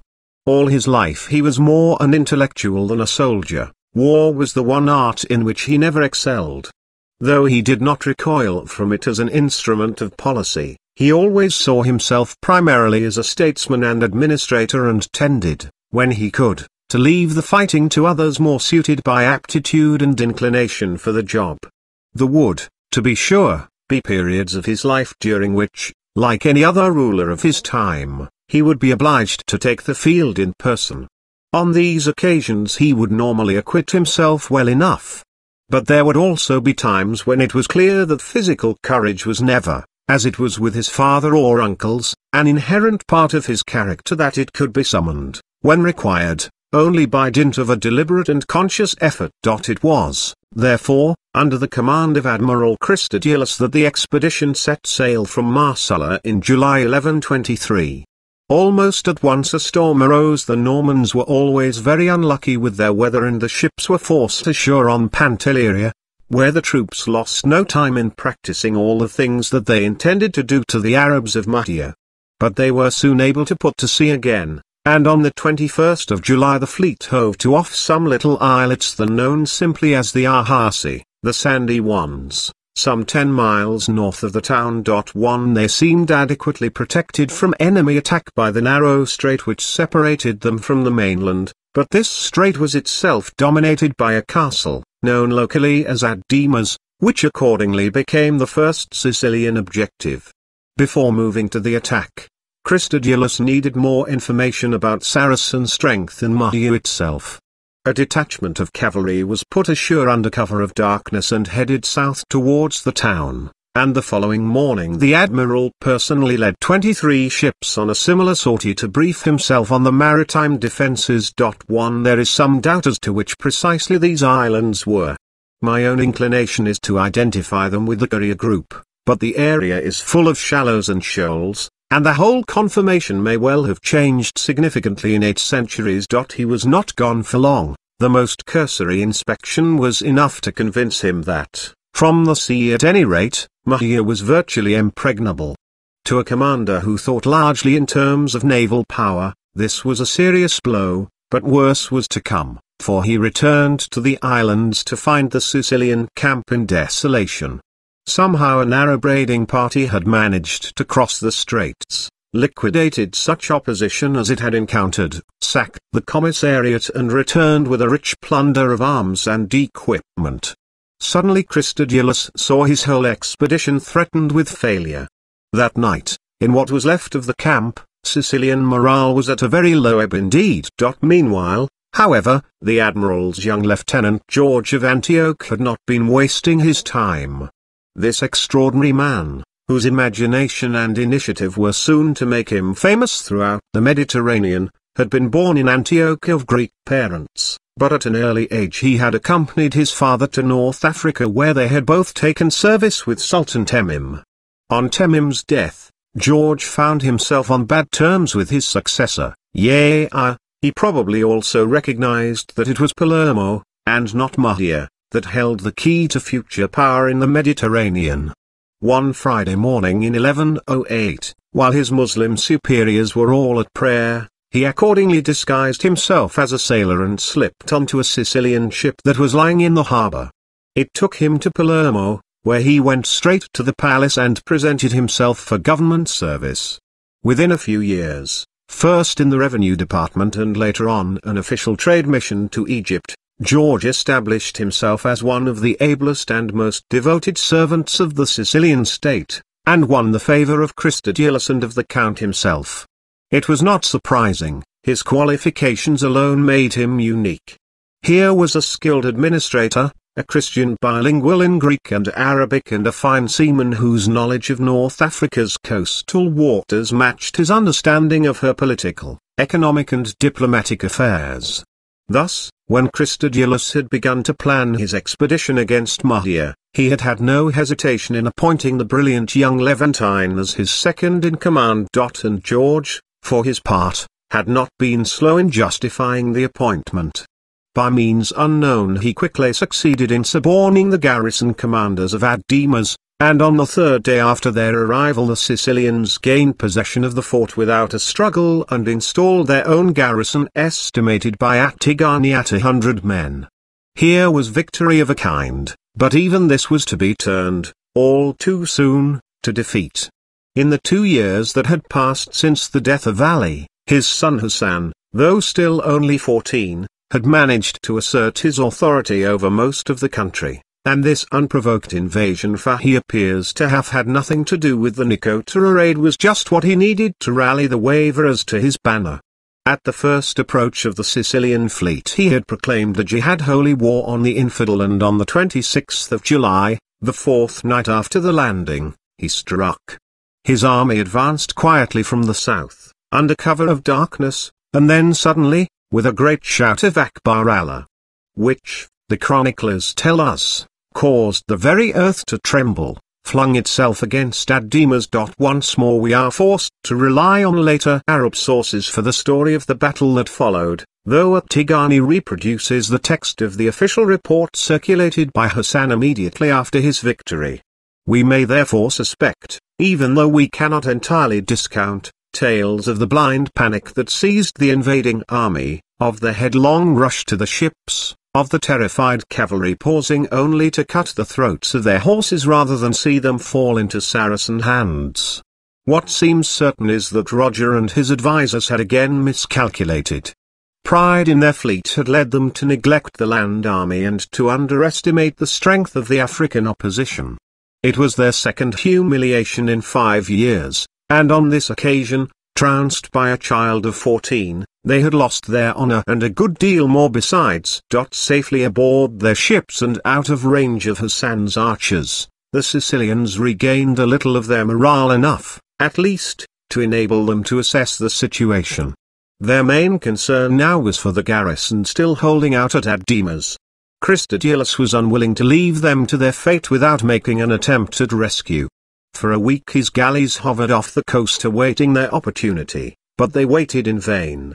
The Muslims, well aware of Sicilian intentions, maintained ceaseless vigilance over the castle, and at last, with his own supplies beginning to run short, the admiral saw that the situation was hopeless. He gave the order to depart, and his fleet spread its sails to the wind and vanished over the northern horizon. In the whole unedifying campaign, it was now left to the garrison to show the first and last flicker of Sicilian spirit. All attempts to buy their lives from the Saracens having failed, they resolved to sell them dearly. They held out as long as they could, then on the 10th of August, their supplies of food and water alike exhausted, they burst out from Julius, sword in hand. They were slaughtered to a man. Meanwhile their returning comrades had once again run into bad weather, many ships were lost, and of the 300 that had sailed so confidently from Marsala a month before, only 100 according to Hassan's claim returned to Sicily. Virtually overnight, young Hassan, whose appreciation of the value of publicity and whose technique in its handling marks him out as a ruler far in advance of his time, had become the hero of Islam, to be celebrated by poets from Cordova to Baghdad. Roger, on the other hand, had suffered a loss of prestige from which he would take long to recover. The first important military enterprise of his reign, his first venture into the international field to prove himself a major power in Europe, had ended in fiasco. He does not seem to have looked for scapegoats. Julius, who must be held largely responsible for the disaster, was to decline in influence from this time, but he was neither disgraced nor dismissed, while George of Antioch, whose initial capture of Julius was the only triumph however short-lived of the whole campaign, emerged with his reputation untarnished. But for all the Christians in Sicily it was a bitter blow, and a contemporary Arab historian one reports an eyewitness account of a Frankish knight in Roger's audience chamber, tearing at his beard until the blood streamed down his face and swearing revenge.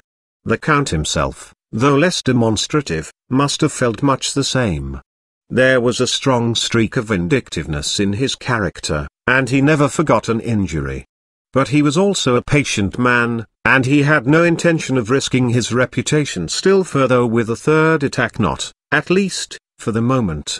Hostilities with Hassan continued for some years, but only in a desultory way. An alliance which Roger was to form in 1128 with Count Raymond of Barcelona was directed principally against the Almoravids of Spain, rather than the Zirids, and anyway it came to nothing.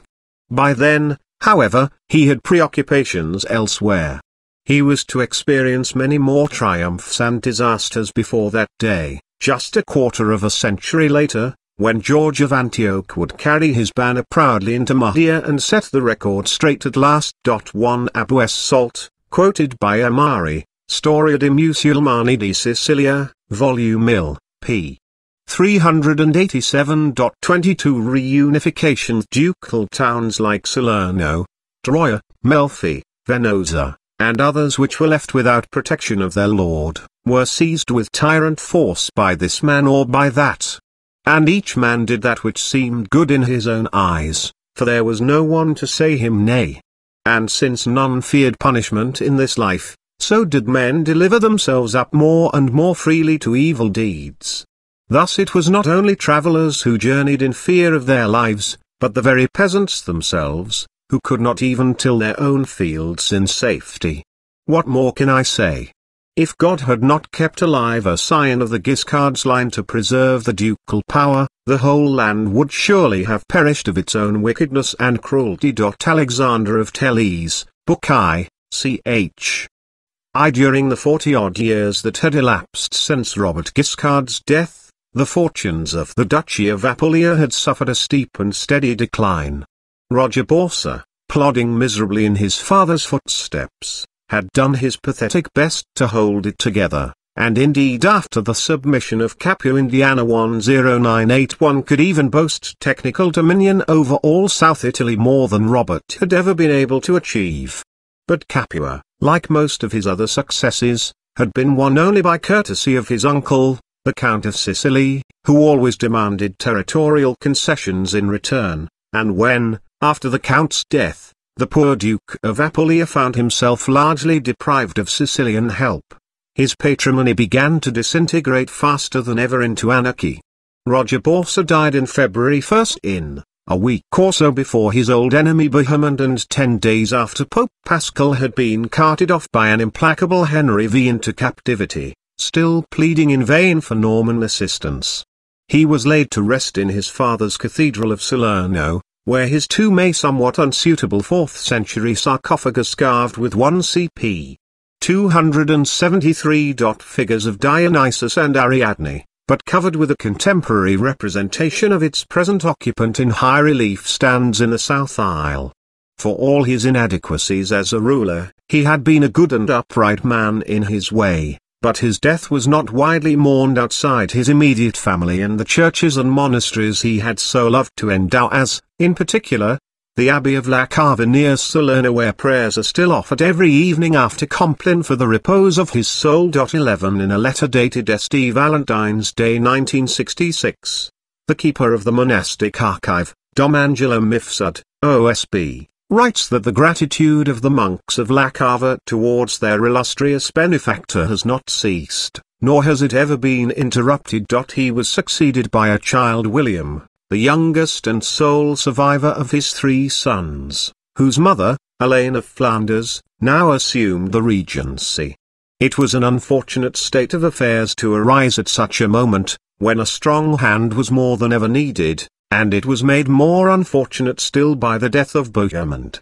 If he had lived, he might have seized control and saved the dukedom. As things turned out, he left his widow, Constance of France, on the throne of Taranto, governing on behalf of their infant son Bohemond II.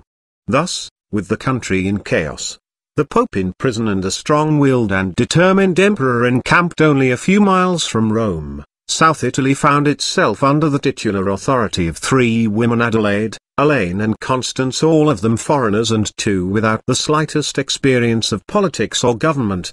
It was small wonder that, particularly among the Lombard populations, the general atmosphere of demoralization and hopelessness should have developed into a great resurgent wave of anti-Norman feeling. What advantage, men asked, had these brigands ever brought to Italy? In the century since their arrival, hardly a year had passed without its quota of ravaged towns and devastated harvests, without its addition of further pages to the South's sad history of bloodshed and violence. Here were the destroyers of the old Lombard heritage, yet they had proved incapable of setting up anything lasting in its place.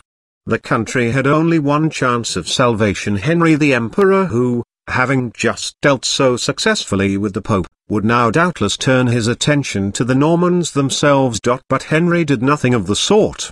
He marched his army north instead of south, leaving Paschal by now free again and growing in confidence with every step the emperor took away from Rome, more closely linked than ever to the Normans, his only southern allies. His dependence on them was to increase still further after the death, in 1115, of the 70-year-old Matilda of Tuscany, and meanwhile the Duchy of Apulia continued on its smouldering course. The regent Elaine, too, died in 1115. Her son William was described by Romuald, Archbishop of Salerno, as generous, kind, humble and patient, pious and merciful, and much beloved by his people. He also, it seems, was a great respecter of church and clergy. Unfortunately, the good Archbishop had used almost exactly the same words when speaking of Roger Borsa, and William was soon revealed as being even more disastrously incompetent than his father had been before him. Whereas Roger Borsa had at least tried to make his presence felt and, with his uncle's assistance, had occasionally even succeeded, William hardly seemed capable of making the effort. He never lifted a finger, when Henry V descended once again on Rome in 1117, to assist his papal suzerain who had confirmed him in his rank and titles only 3 years before. It was to Capua, not to Salerno, that the wretched Pope had to turn in his hour of need. Nor was he any more effectual within his own dominions. Throughout South Italy his vassals had taken the law into their own hands, all were perpetually at loggerheads, and even a long drawn-out civil war in Bari, culminating in the murder of its archbishop, the imprisonment of Princess Constance and the enthronement of a usurper, Grimoald, elicited only a token protest from the Guiscard's grandson. Such was the chaos which prevailed when, in 1121, Roger of Sicily decided that the moment had come to intervene. The reasons for his timing are not altogether clear, nor do we have any certain knowledge of his area of operations, though these were presumably first directed against those regions of Calabria which had not already been acquired by his father in return for services rendered. But whatever the details, the expedition proved even more successful than Roger could have hoped. Ignoring the entreaties of the new Pope, Calixtus II, who was anxious to do all he could to buttress his ineffectual neighbor against the growing threat of Sicily, he maneuvered his cousin during the next 12 months to no less than 3 separate treaties. It was not a difficult task. William was not only weak militarily, he was also desperately short of money, so that even when he could assemble an army in the field he usually found himself quite unable to pay it. Roger, for his part, always preferred to make his purchases with gold rather than blood, and thus it was that all 3 sets of negotiations seem to have been conducted on a largely financial basis. The last of them actually came about through an appeal from William for help, and the account by a local chronicler of the incident reveals as much about the character of the Duke himself as it does about the state of his dukedom. One Falco of Benevento. And when William was come to the Count of Sicily, he wept, saying, "Noble Count, I appeal to you now in the name of our kinship and because of your great riches and power. I come to bear witness against Count Jordan, of Ariano, and to seek your aid in avenging myself upon him. For recently, when I was entering the city of Nasco, Count Jordan rode out before the gates with a troop of knights, and showered threats and insults upon me, crying, 'I will cut your coat short for you,' after which he plundered all my territory of Nasco. Since I have not sufficient strength to prevail against him, I had perforce to endure his offences, but now I eagerly await my revenge." Roger, as usual, had asked his price, and by the summer of 1122 he had gained possession not only of all Calabria that was not already his first pledged for a consideration of 60,000 bezants, and subsequently surrendered to him outright, but of those halves of Palermo and Messina which had heretofore technically remained ducal property. Even now he kept up the pressure against his cousin, particularly around the territory of Montesquiglioso in the instep, as it were, of the peninsula, but his initial object had been achieved. For the rest, he could afford to bide his time. He had not very long to wait.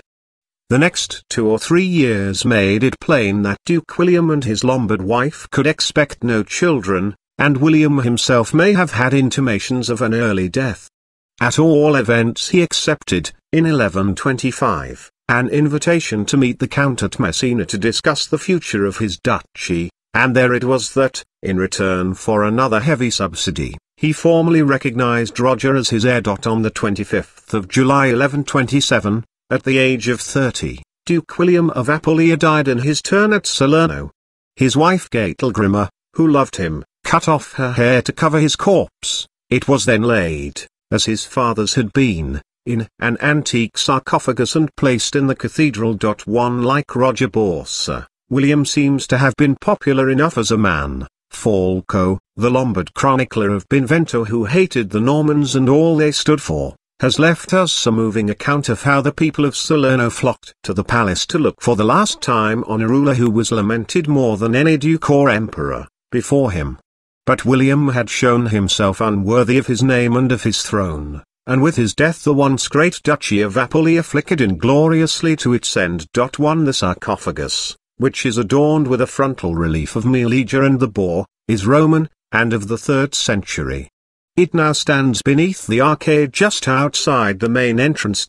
He died as incompetently as he had lived, for, while occupied to his last breath in making bequests to Monte Cassino, La Cava and other favoured foundations, he seems to have forgotten, deliberately or otherwise, to ratify his promise to Roger over the succession. Certainly no mention of the matter appeared in his will. Worse, his disastrous anxiety to please everybody had apparently led him to make similar promises elsewhere. According to one report too, the dying duke, in an access of piety, had crowned his other endowments by leaving his entire estate to the Holy See, while William of Tyre, the great historian of Outremer, speaks of an arrangement he had made with Bohemond II before his departure to the Holy Land in 1126, according to which the first to die, if he left no issue, should bequeath his dominions to the other. Thus, on his cousin's death, Roger found himself not, as he had expected, the sole and unquestioned heir to South Italy, but merely one of a number of rival claimants. 2. Walter of Thouann, in his Life of Charles, Count of Flanders, to whose account Ordricus Vitalis, BK 12, ch. 44, lends additional strength.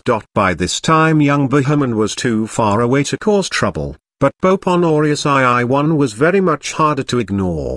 For more than 60 years, ever since Alexander II had discovered the advantages of playing Robert Guiscard and Richard of Capua off against each other, it had been papal policy to keep the Normans divided. Honorius, a man of humble origins but considerable ability, was well aware of the danger of allowing the Count of Sicily to seize his cousin's realm and thus bringing an influential, self-willed and ambitious ruler to the very threshold of the Papal States. Moreover, as suzerain of all South Italy, he had no need to assert his own claims to Duke William's inheritance. If he could merely show Roger's to be invalid, the Duchy of Apulia would revert to him by default. He believed, too, that he could count on the support of the Norman baronage.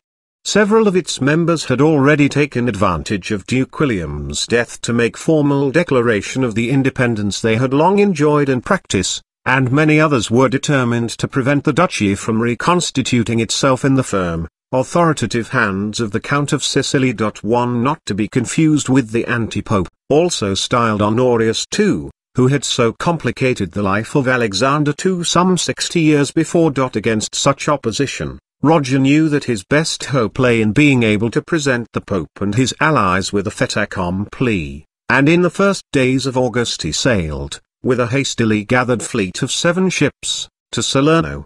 His reception was frigid. The widespread grief at William's death had not apparently prevented an anti-Norman faction from immediately seizing control of the city. The gates were closed against him, and, to the protestations of his spokesman that their lord had come in peace, to take possession of his duchy by a hereditary right confirmed in person by the late duke, the Salernitans replied simply that they had suffered too much and too long from Norman occupation and that they could tolerate it no more. But the Count would not take no for an answer. Day after day, with quiet determination, he urged his claim. Tension gradually mounted. The city elders, courteous at first, grew hostile, but even after one of his chief negotiators was murdered by a Salernitan mob, Roger preserved his calm. And all the time his ships remained in full view, firmly anchored in the bay. At last his patience was rewarded. He soon managed to make secret contact with the pro-Norman party in the city led by Archbishop Romuald, and it was they who finally persuaded their recalcitrant fellow citizens to submit to the inevitable. In existing circumstances Salerno would not in any case be able to maintain its independence. Surely it was wiser to negotiate while the Count was still prepared to offer favourable conditions than to risk the sort of siege by which his uncle had captured the city half a century before. And so, on the 10th day, the Salernitans came to terms. They would accept Roger, they promised, as their duke, on 3 conditions. First, that the fortifications and castle should remain in their hands. Second, that they should never be conscripted into military service more than 2 days' march from Salerno, and thirdly, that no Salernitan should be imprisoned without proper trial. Roger had no time to waste, he accepted. The gates were opened, and he made his ceremonial entry into the city, where the Bishop of Capexio, traditional enthroner of Salernitan princes, anointed him Duke of Apulia. It was a near bloodless victory. A victory of patience and diplomacy, the kind Roger liked best, and it was followed at once by the submission of Amalfi on similar lines. Meanwhile Count Reinulf of Alife, husband of Roger's half-sister Matilda, had hurried south to greet his brother-in-law and pledge his support. All he asked in return was that the new duke should grant him suzerainty over his neighbour the Count of Ariano. The request was well timed. Count Jordan of Ariano, Duke William's persecutor, had been killed the previous week, and his son was hardly in a strong position to object. Roger had no wish to see Reinulf, whom with good reason he heartily mistrusted, any more powerful than he was already, but he needed his help. Once again he agreed. It was a decision he would live to regret. The news of Roger's success reached Pope Honorius at Benevento, where he had gone to keep a closer watch on developments. It caught him largely unprepared, but now he too acted with decision, and sent a message to Roger at Salerno, formally forbidding him on pain of anathema to assume the ducal tide. He might have saved himself the trouble. Only 2 days after his own arrival a troop of 400 cavalry appeared outside the walls of Benevento with Roger at their head. It was the second time in a week that he had taken the Pope by surprise, but on this occasion he may well have been equally surprised himself. His journey to Benevento seems to have been made in response to a message he had received from certain supporters in the city, congratulating him on his succession and assuring him of their goodwill. It had probably encouraged him to think that even this outpost of papal power in the south might be his for the taking, in which case the presence of Honorius in his palace must have come as something of a shock. Roger was anxious not to antagonize the Pope unnecessarily while there still remained a chance of obtaining his recognition, but Honorius was not like the men of Salerno. Arguments, promises and bribes alike left him cold. In such circumstances to delay in Benevento was pointless. Instructing the local barons, whom he knew to be on his side, to keep the papal troops occupied by harrying the city and its surroundings till further notice, the Count accordingly left with his own army for Troia. From here, the gateway to Apulia and the scene of one of the earliest Norman triumphs in Italy, he passed to Melfi, where his new dukedom had had its first uncertain beginnings almost a century before, and, as he rode, he must have gazed over the plain of Apulia to where the dark massif of the Gargano crouched on the horizon, sheltering, somewhere in its depths, the cave of the Archangel. Roger would have been brought up on Malaterra's history, and the first sight of a land he knew so well by repute may have added still further to his conviction that he and he alone was born to rule it. The people of the towns and villages through which he passed seemed to share this view. As he continued southeast along the foot of the mountains, he was everywhere acclaimed with apparent rejoicing. The end of August found him, with a great gathering of bishops, barons and notables, including his emirs Christodulus and George of Antioch, at Montescaglioso. Thence, moving slowly through loyal Calabria, he at last reached Reggio, where he received solemn recognition of his Calabrian claims, and before the onset of winter he was back in Sicily. The unexpected warmth of his reception throughout the dukedom from the moment he had left Salerno had persuaded Roger that his position was already secure. Only the Pope was still holding out against him, but sooner or later even the Pope was bound to see reason. And if he did not, what harm could he do without a single powerful ally in the south? So at least Roger must have reckoned, Never otherwise would he have taken the huge risk of returning at such a moment to Sicily and leaving the field free for his enemies. Roger's lightning progress had certainly given him the advantage of surprise, but its very speed carried its own dangers. The towns at which he had stopped, the barons through whose fiefs he had passed, had had no opportunity to take stock of the situation or to consult one another. Thus, unprepared and undecided, they were virtually forced to pay lip service to his claims, an obligation which they performed the more readily in the knowledge that these claims had no validity until they were recognized by the Pope. And Roger, in the exhilaration of his success, had believed them. Honorius had been slower off the mark, and had been further obstructed by the gadfly tactics of Roger's partisans round Benevento. But he had lost no time in raising support, and by the end of October had rallied to his cause most of the leading barons of the south: Grimoald of Bari, Robert, Tancred, and Alexander of Conversano, Geoffrey of Andria, Roger of Ariana, and, the moment his brother-in-law's back was turned, Reinulf of Alife, who had pledged his allegiance to the new duke only 2 months before. Meanwhile the citizens of Troia, under the guidance of their bishop, William I, had also revised their opinions, and it was at Troy that Honorius's villainous crowd, all of whom had long histories of faithlessness and rebellion behind them, assembled in November and, in the presence of the Pope himself, bound themselves in solemn league against the usurper. A few weeks later they received a further addition to their strength: Prince Robert II of Capua, who had just succeeded his father and was crowned on the 30th of December. 1 Bishop William's portrait can still be made out on the bronze doors of Troia Cathedral, which date from 1119. Near it is an adulatory inscription, describing him as liberator patri, and adding that in the year of the death of Duke William of Salerno the people of Troia destroyed their citadel and fortified the city, in the cause of liberty, with walls and a palisade. He was, we are told by Folco, a puny creature, of delicate constitution. He could endure neither labor nor hardship. But Honorius, overjoyed by this opportunity of reviving the old Apulia Capua counterpoise, determined to take full advantage of the occasion.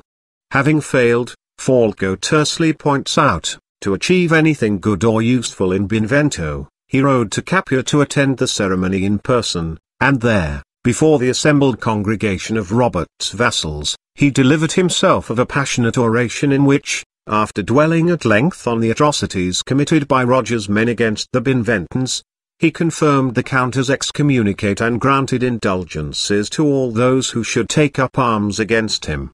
The movement was beginning to assume all the trappings of a crusade.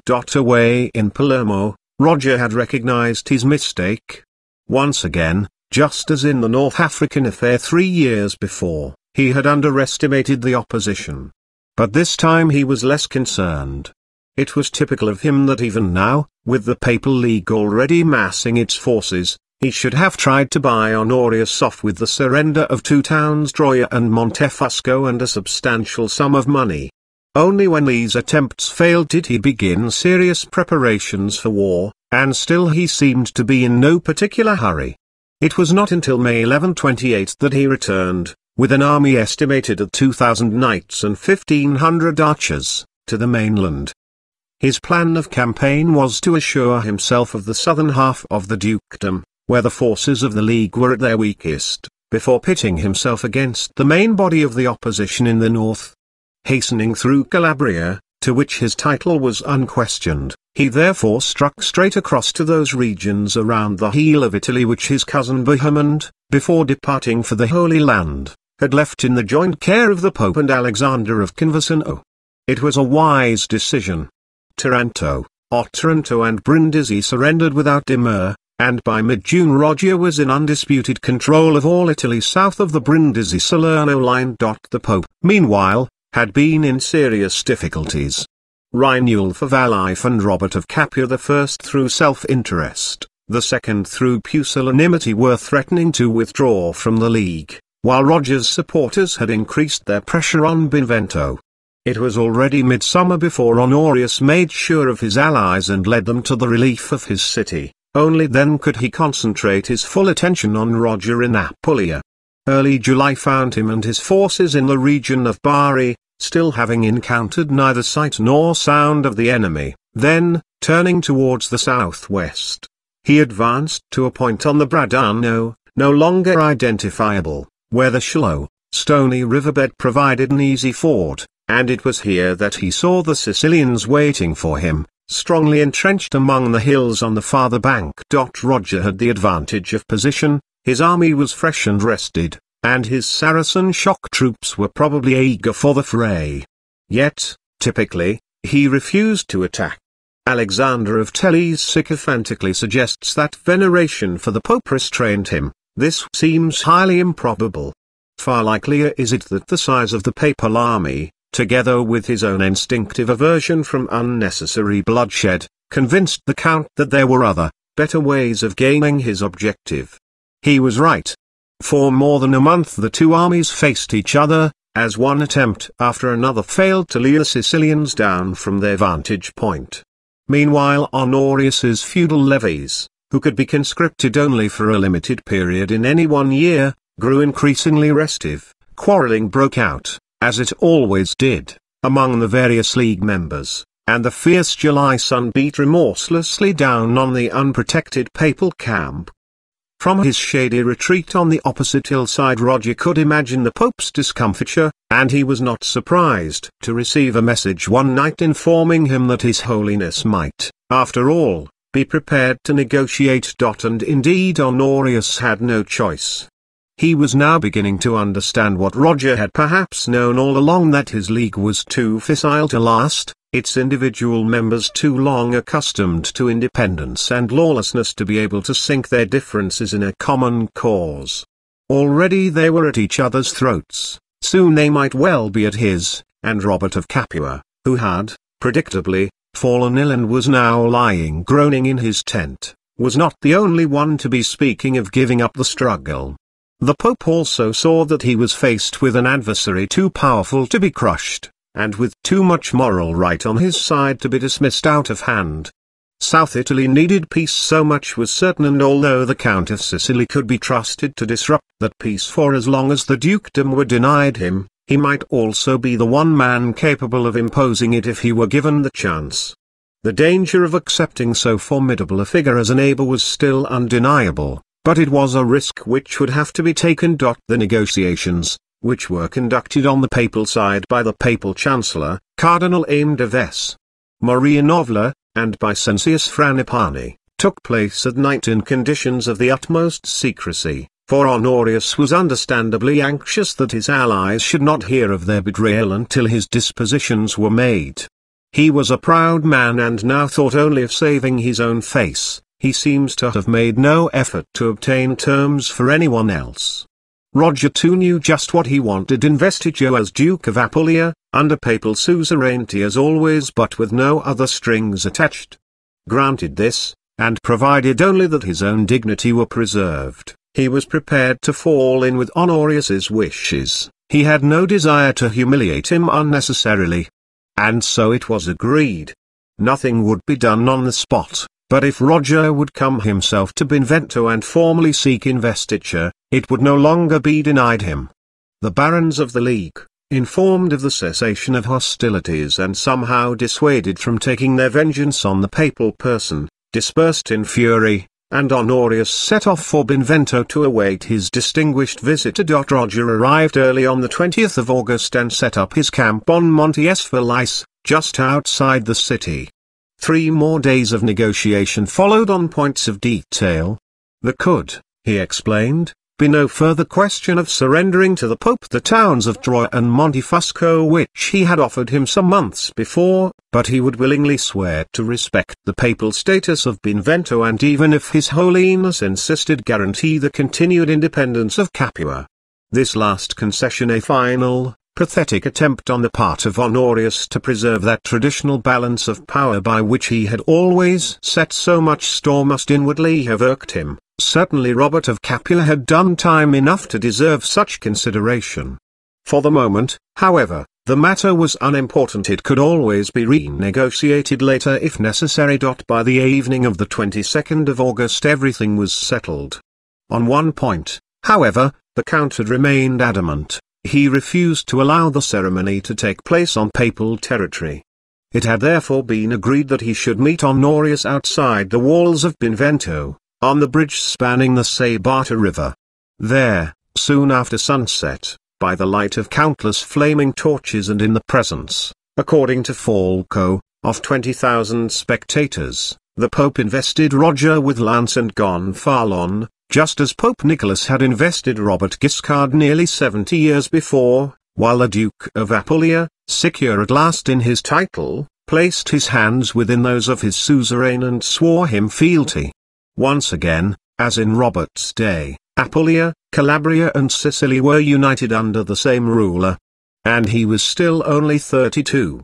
Only one more step remained to be taken. 23 Coronation. And so, when the Duke was led in royal state to the cathedral, and was there anointed with the holy oil and invested with the dignity of kingship, the splendor of his majesty and the magnificence of his apparel were beyond the power of words to express or imagination to conceive. Truly it seemed to those who saw him as if all the riches and honors of the world were there assembled. Alexander of Tellez, ch. If by granting Roger the investiture of all the territories previously held by Robert Guiscard, Pope Honorius had admitted himself beaten, but not all the southern barons were prepared to surrender so easily. The new duke was clever, anyone could see that, and more cunning even than his uncle had been before him. His military reputation, on the other hand, was still extremely questionable. Ever since his first intrusion into mainland affairs he had displayed a suspicious reluctance to do any real fighting. His successive triumphs had all been won by bribery, diplomacy, speed of movement or slow attrition. It still remained for him to prove himself as a soldier against a determined enemy. Besides, even the Guiscard had failed to establish any permanent peace in his domains, and the Guiscard had not had Sicily to look after as well. With so large and so remote a dukedom under his direct control in addition to the mainland territories, and one, moreover, in which he apparently intended to retain his capital, the new duke would find it still more difficult to impose his authority. Militarily his investiture was of little significance. Henceforth he might enjoy papal support, but recent events had shown just how little that was worth in terms of effective power. And though South Italy was full of fair-weather friends who would bow before him as he passed, there was still not one town or village throughout the peninsula on whose loyalty he could wholly rely in time of crisis. And so, once again, the barons and the cities of Apulia rose up against their lord, and Roger's new dominions, on that historic evening when Pope Honorius entrusted them to his care, were already in a state of armed and open rebellion. Roger was beginning to grow accustomed to this state of affairs. Characteristically, he looked upon his dukedom with the eye of an administrator rather than that of a soldier, and he had always known that Apulia, with its enormous fiefs and its traditional hatred of centralized authority, would present a far greater administrative problem than he would ever encounter in Sicily. His task would be to succeed where his uncle had failed and to set up, for the first time in centuries, a strong and enforceable government all through the south, firmly based on the rule of law. Such a task would not be accomplished overnight. But Roger also knew that the very same spirit of independence which had created the problem would also make possible its solution, since it would ensure that his enemies remained divided. Even under the leadership of the Pope they had been unable to act together. Now that they were deprived of it they would be more ineffectual still. The few weeks of summer that remained he spent trying to consolidate his position in the north. Then, as winter approached, he returned via Salerno to Sicily. In the spring of 1129 he was back, with an army of 3,000 knights and twice that number of infantry, including archers and his regiment of Saracens. The ensuing campaign went much as he had planned. Brindisi, admittedly, under the able command of his own cousin, young Geoffrey of Kinverson-O'Connor, withstood his onslaught until the besiegers were forced by hunger to retire, but few other towns seemed disposed to offer much resistance. While Roger's army moved along the coast, mopping up the opposition as it went, 60 of his ships under George of Antioch blockaded Bari. Its self-styled prince, Grimoald, had been one of the most determined and powerful of the rebels, but early in August he too had to give in.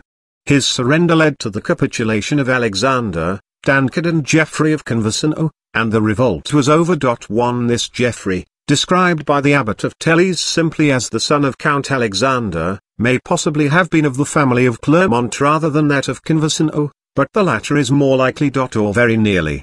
One important city alone remained unsubdued. The people of Troy, to whom, less than 2 years before, the Pope had granted a commune in return for their support, were reluctant to renounce so soon their newly acquired privileges. Now that Honorius had betrayed them, they looked desperately round for other protectors. First they turned to Capua, but Prince Robert, as might have been expected, was unwilling to antagonize the new Duke of Apulia. Understandably, most other barons felt much the same, and the Trojans had given up hope of ever finding a champion when there suddenly appeared at their gates the one man who could never resist the chance of adding to his fiefs, whatever the attendant disadvantages, Roger's renegade brother-in-law, Rheinulf of Alife.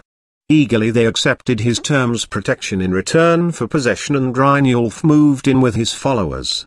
But within a few days his new subjects saw how rash they had been. Roger was already on the march. He did not head straight for Troy, that was no longer necessary. An attack on one of the outlying castles was quite enough, as he knew it would be, to bring Rheinulf hurrying to him with peace proposals, and a pact was quickly concluded. The Count of Alife might retain possession of Troy on condition that he held it in fief from his brother-in-law. It was an arrangement eminently satisfactory to both parties. Only the citizens of Troy, who now found themselves landed with 2 liege lords instead of 1, had any cause to complain. They had nobody but themselves to blame. Had they known Rheinulf a little better, they might have guessed that he never intended to hold out against the Duke, and that his one idea was to improve his own bargaining position. But it was too late now.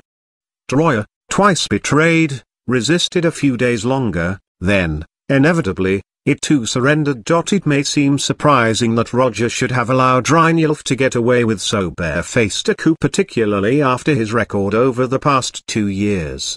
The truth is that the Count of Alife, slippery as he was no less trustworthy than most of his fellow vassals. Indeed, he may have been slightly more so, if family ties counted for anything, and those vassals had somehow to be persuaded to accept the ducal dominion. Roger's task was to win their support, not to antagonize them. His attitude towards his brother-in-law was, in fact, typical of that which he showed in his dealings with the defeated rebels. Outwardly at least, for no one ever knew what he was thinking, he bore them no malice.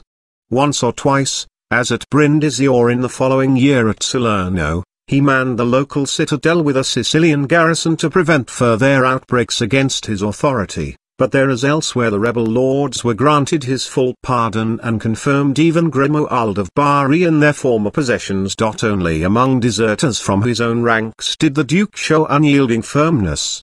Some weeks previously another of his cousins, Robert of Grantmesnil, had withdrawn with his men from the siege of Montalto, ostensibly on the grounds that his fief was too small and he himself too poor to support a long campaign. The length of the obligatory period of a vassal's service to his lord was a common ground for complaint and often a genuine cause of hardship, but it was also one of the cornerstones of the feudal system and could not be modified. Roger was not unsympathetic. He even went so far as to promise to increase his cousin's holding as soon as the revolt was crushed. But he was powerless to prevent Robert's defection. The moment peace was restored, he pursued him to his castle at Legopsol and forced his submission. There, before the assembled knights, Robert was obliged to accept a public reprimand. Roger then granted his request for leave to return to Normandy, provided that he renounced all his southern fiefs. It took another year, and another campaign, before the troublesome count was finally banished from Italy, but he had served as a useful example to his fellows. A vassal, once he had sworn fealty to his lord, was bound to him by certain obligations. For as long as Roger II was Duke of Apulia, no refusal to acknowledge these obligations would be tolerated. 1. The son of William de Grantmesnil and the Guiscard's daughter Mabilla. He is not to be confused with his namesake, the guardian of Roger I's first wife, Judith.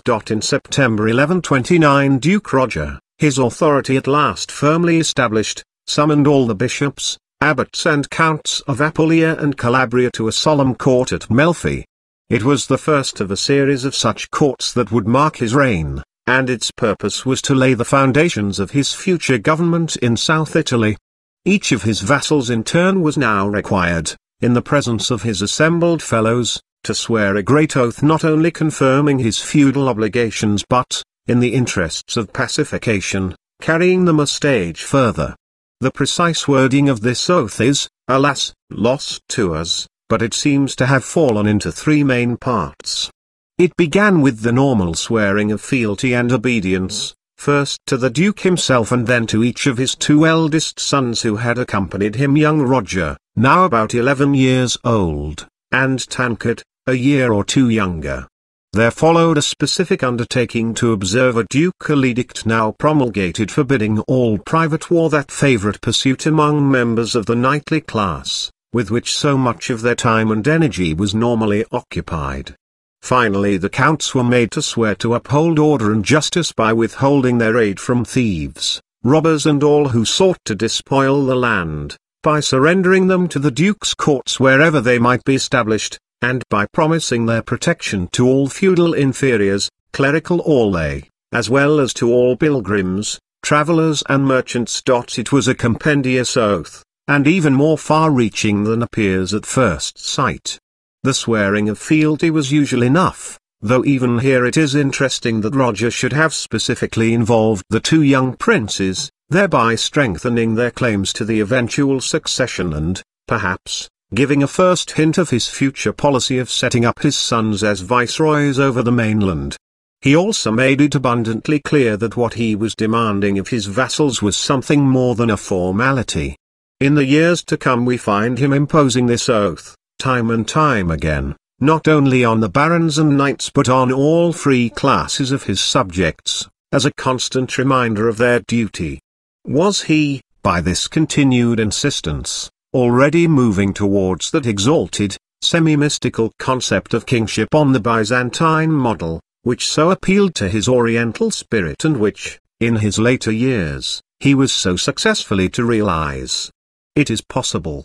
What is certain is that he was, deliberately or not, preparing the way for the extended theory of treason which was peculiar, in the 12th century, to the Sicilian monarchy. 11 Evelyn Jamieson, the Norman administration of Apulia and Capua. But the real significance of the court of Melfi is to be found not in the first but in the second section of the vassal's oath. It had occasionally happened in the past that the South Italian barons had sworn, usually for a strictly limited period, to respect the rights and property of the non-knightly classes, but they had always preserved the right of feud, by which they could and did make war on each other to their heart's content. Only when a pope promulgated the so-called Trugadi, the truce of God, could they sometimes be persuaded to suspend these activities. In recent years at least 3 popes, Urban, Paschal and Calixtus, had tried by this means to halt the decline of Apulia into anarchy, but none of them had been conspicuously successful, if only because the maintenance of such a truce depended entirely on voluntary oaths sworn by the various parties concerned. This time it was different. The right of feud was abolished from above, at one stroke and forever, an achievement at that time unparalleled in Europe outside England and Normandy. The oath accepting this abolition was sworn to Roger personally, and thus was brought into being the Duke's peace, for which he himself assumed the ultimate responsibility, both in its maintenance and in the punishment of those by whom it should be disturbed. For the third part of the oath, with its reference to the surrender of malefactors to the Duke's courts, made it clear that Roger had no intention, even now, of relying solely on the honour of his feudatories. This was the beginning of his penal code, and he intended to give it teeth. The first great assembly of Melfi, at which in 1043 the pioneer generation of Norman barons, with Roger's uncle William the Iron Arm at their head and Gaymer of Salerno as their suzerain, had divided their conquered territories into the 12 counties of Apulia, had long since passed into history. There may, however, have been a few old men in the little hill town who still dimly remembered that august day just 70 years before, when Robert Guiscard, colossal in his prime, had received his 3 duchies from Pope Nicholas II.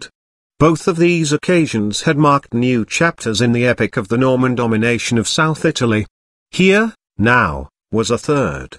This time there were no investitures, no allocations of fiefs, but there was, for every Norman knight and baron present, the same unmistakable intimation that one era was past and another just beginning.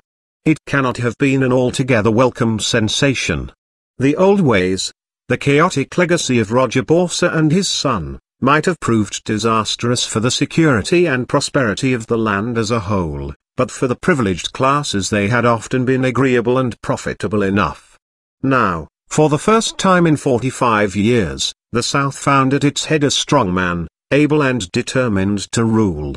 Things would be different in future. The year 1129, already an annus mirabilis for Roger, was to end with a further triumph. The position of Capua had been ambiguous ever since the death of its prince, Richard II, in 1106. Now Richard had, 8 years before, recognized the suzerainty of the Duke of Apulia in return for help in his reinstatement, but his successors do not seem to have followed his example, and neither Roger Borsa nor Duke William was of the caliber to assert their claims. Thus, by default, Capua had once again become an independent state, the sovereignty of which Roger, by the terms of his Benevento investiture, had bound himself to respect. How long he would in fact have done so is an open question. Capua, though now but a poor shadow of its former self and constituting no conceivable military threat, remained an irritation and an obstacle to the complete unification of the South, which sooner or later he would surely have found intolerable. Fortunately the matter was decided for him. The gutless young Robert, finding himself now entirely bereft of allies, decided to come to terms with his neighbor before it was too late, and voluntarily recognized the Duke as his lawful suzerain. This unsolicited submission, which effectively reunited Capua with the Duchy of Apulia and so left Roger the undisputed master of the Norman South, marked the final frustration of all Honorius IP's efforts to maintain the tenuous balance of power, and it might well have been expected to provoke angry reactions from Rome. But by the time the news of Prince Robert's capitulation reached the Lateran, Honorius was lying desperately ill, and in the months that followed, months that would bring the Duke of Apulia the greatest prize of his career, the papal curia would find itself saddled with other more urgent preoccupations. The Jewish colony has existed in Rome uninterruptedly since the days of Pompey. Having first settled in Trastevere, by the Middle Ages it had already crossed the river and now occupied that same quarter on the left bank, just opposite the island, which Pope Paul IV was later to enclose as a ghetto and in which its synagogue still stands. Nowadays, as it slowly recovers from its recent sufferings, it presents little enough evidence of prosperity, but in the early 12th century Roman Jewry enjoyed, by reason of its enormous wealth, both influence and prestige within the papal city. Preeminent among its leading families was that of the Pierini, whose close connections with succeeding popes had led them, the better part of a century before, to embrace the Christian faith, and since that time the continuance of the papal favor, assisted by the panoply and splendor with which they surrounded themselves, had raised them to a social and financial position at which they admitted no superiors among the most illustrious princely houses of Rome. One distinction only was still lacking, but that the most important distinction of all. The Pierlinis had not yet themselves produced a pope. The omission was understandable in the circumstances, but it would have to be rectified. For some years, therefore, their eyes had been hopefully fixed on the most brilliant of their scions, a certain Peter de Pierlini, who was rising rapidly in the hierarchy. His qualifications were excellent. His father had been a trusted lieutenant of Gregory VII, and he himself, after a period of study in Paris under the great Abélard himself, had become a monk at Cluny. Recalled to Rome in 1120, he had been appointed cardinal by Paschal II at his father's request and had subsequently served as papal legate first in France and then in England, where he had appeared with a particularly splendid retinue at the court of King Henry I. Henry seems to have been impressed. If we are to believe William of Malmesbury, the cardinal returned to Rome so laden with rich presents as to cause raised eyebrows at the Curia. There is in fact no evidence to suggest that Pierini was more venal or corrupt than any other of the contemporary princes of the Church. On the contrary, his genuine piety and irreproachable Cluniac background had made him a staunch upholder of many aspects of reform. 1 But he was capable, strong-willed and intensely ambitious, and, like every potential candidate for the throne of St. Peter, he had enemies. Of these the most dangerous were the Hildebrandine party, what might be called the left wing of the Curia, who feared that a Pierini pope would lead the papacy back into its bad old ways until it became once again the tool or even the plaything of the Roman aristocracy, and his family's most implacable rivals, that other formidable brood of fellow upstarts, the Frangipani. 1 Other more outspoken accusations, by such robust prelates as Manfred of Mantua or Arnulf of Lisieux, who actually wrote a book called Invectives, to the effect that the cardinal seduced nuns, slept with his sister, etc., can be discounted as being simply the normal, healthy church polemic of the kind to be expected at times of schism. By the beginning of February 1130 it was clear that Pope Honorius was near his end, and Cardinal Pierini, who enjoyed the support of many of the Sacred College, most of the nobility and practically all the lower orders in Rome, among whom his carefully dispensed generosity had become proverbial, was the obvious successor. But the opposition was taking no chances.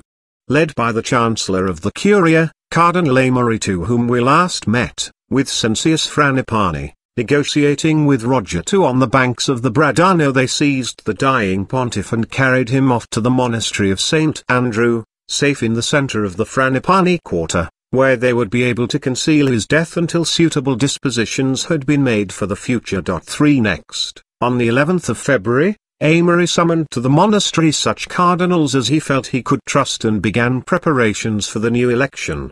Now such a proceeding, apart from being manifestly dishonest, was also a flagrant breach of Pope Nicholas's decree of 1059, and it provoked an immediate reaction from the rest of the Curia.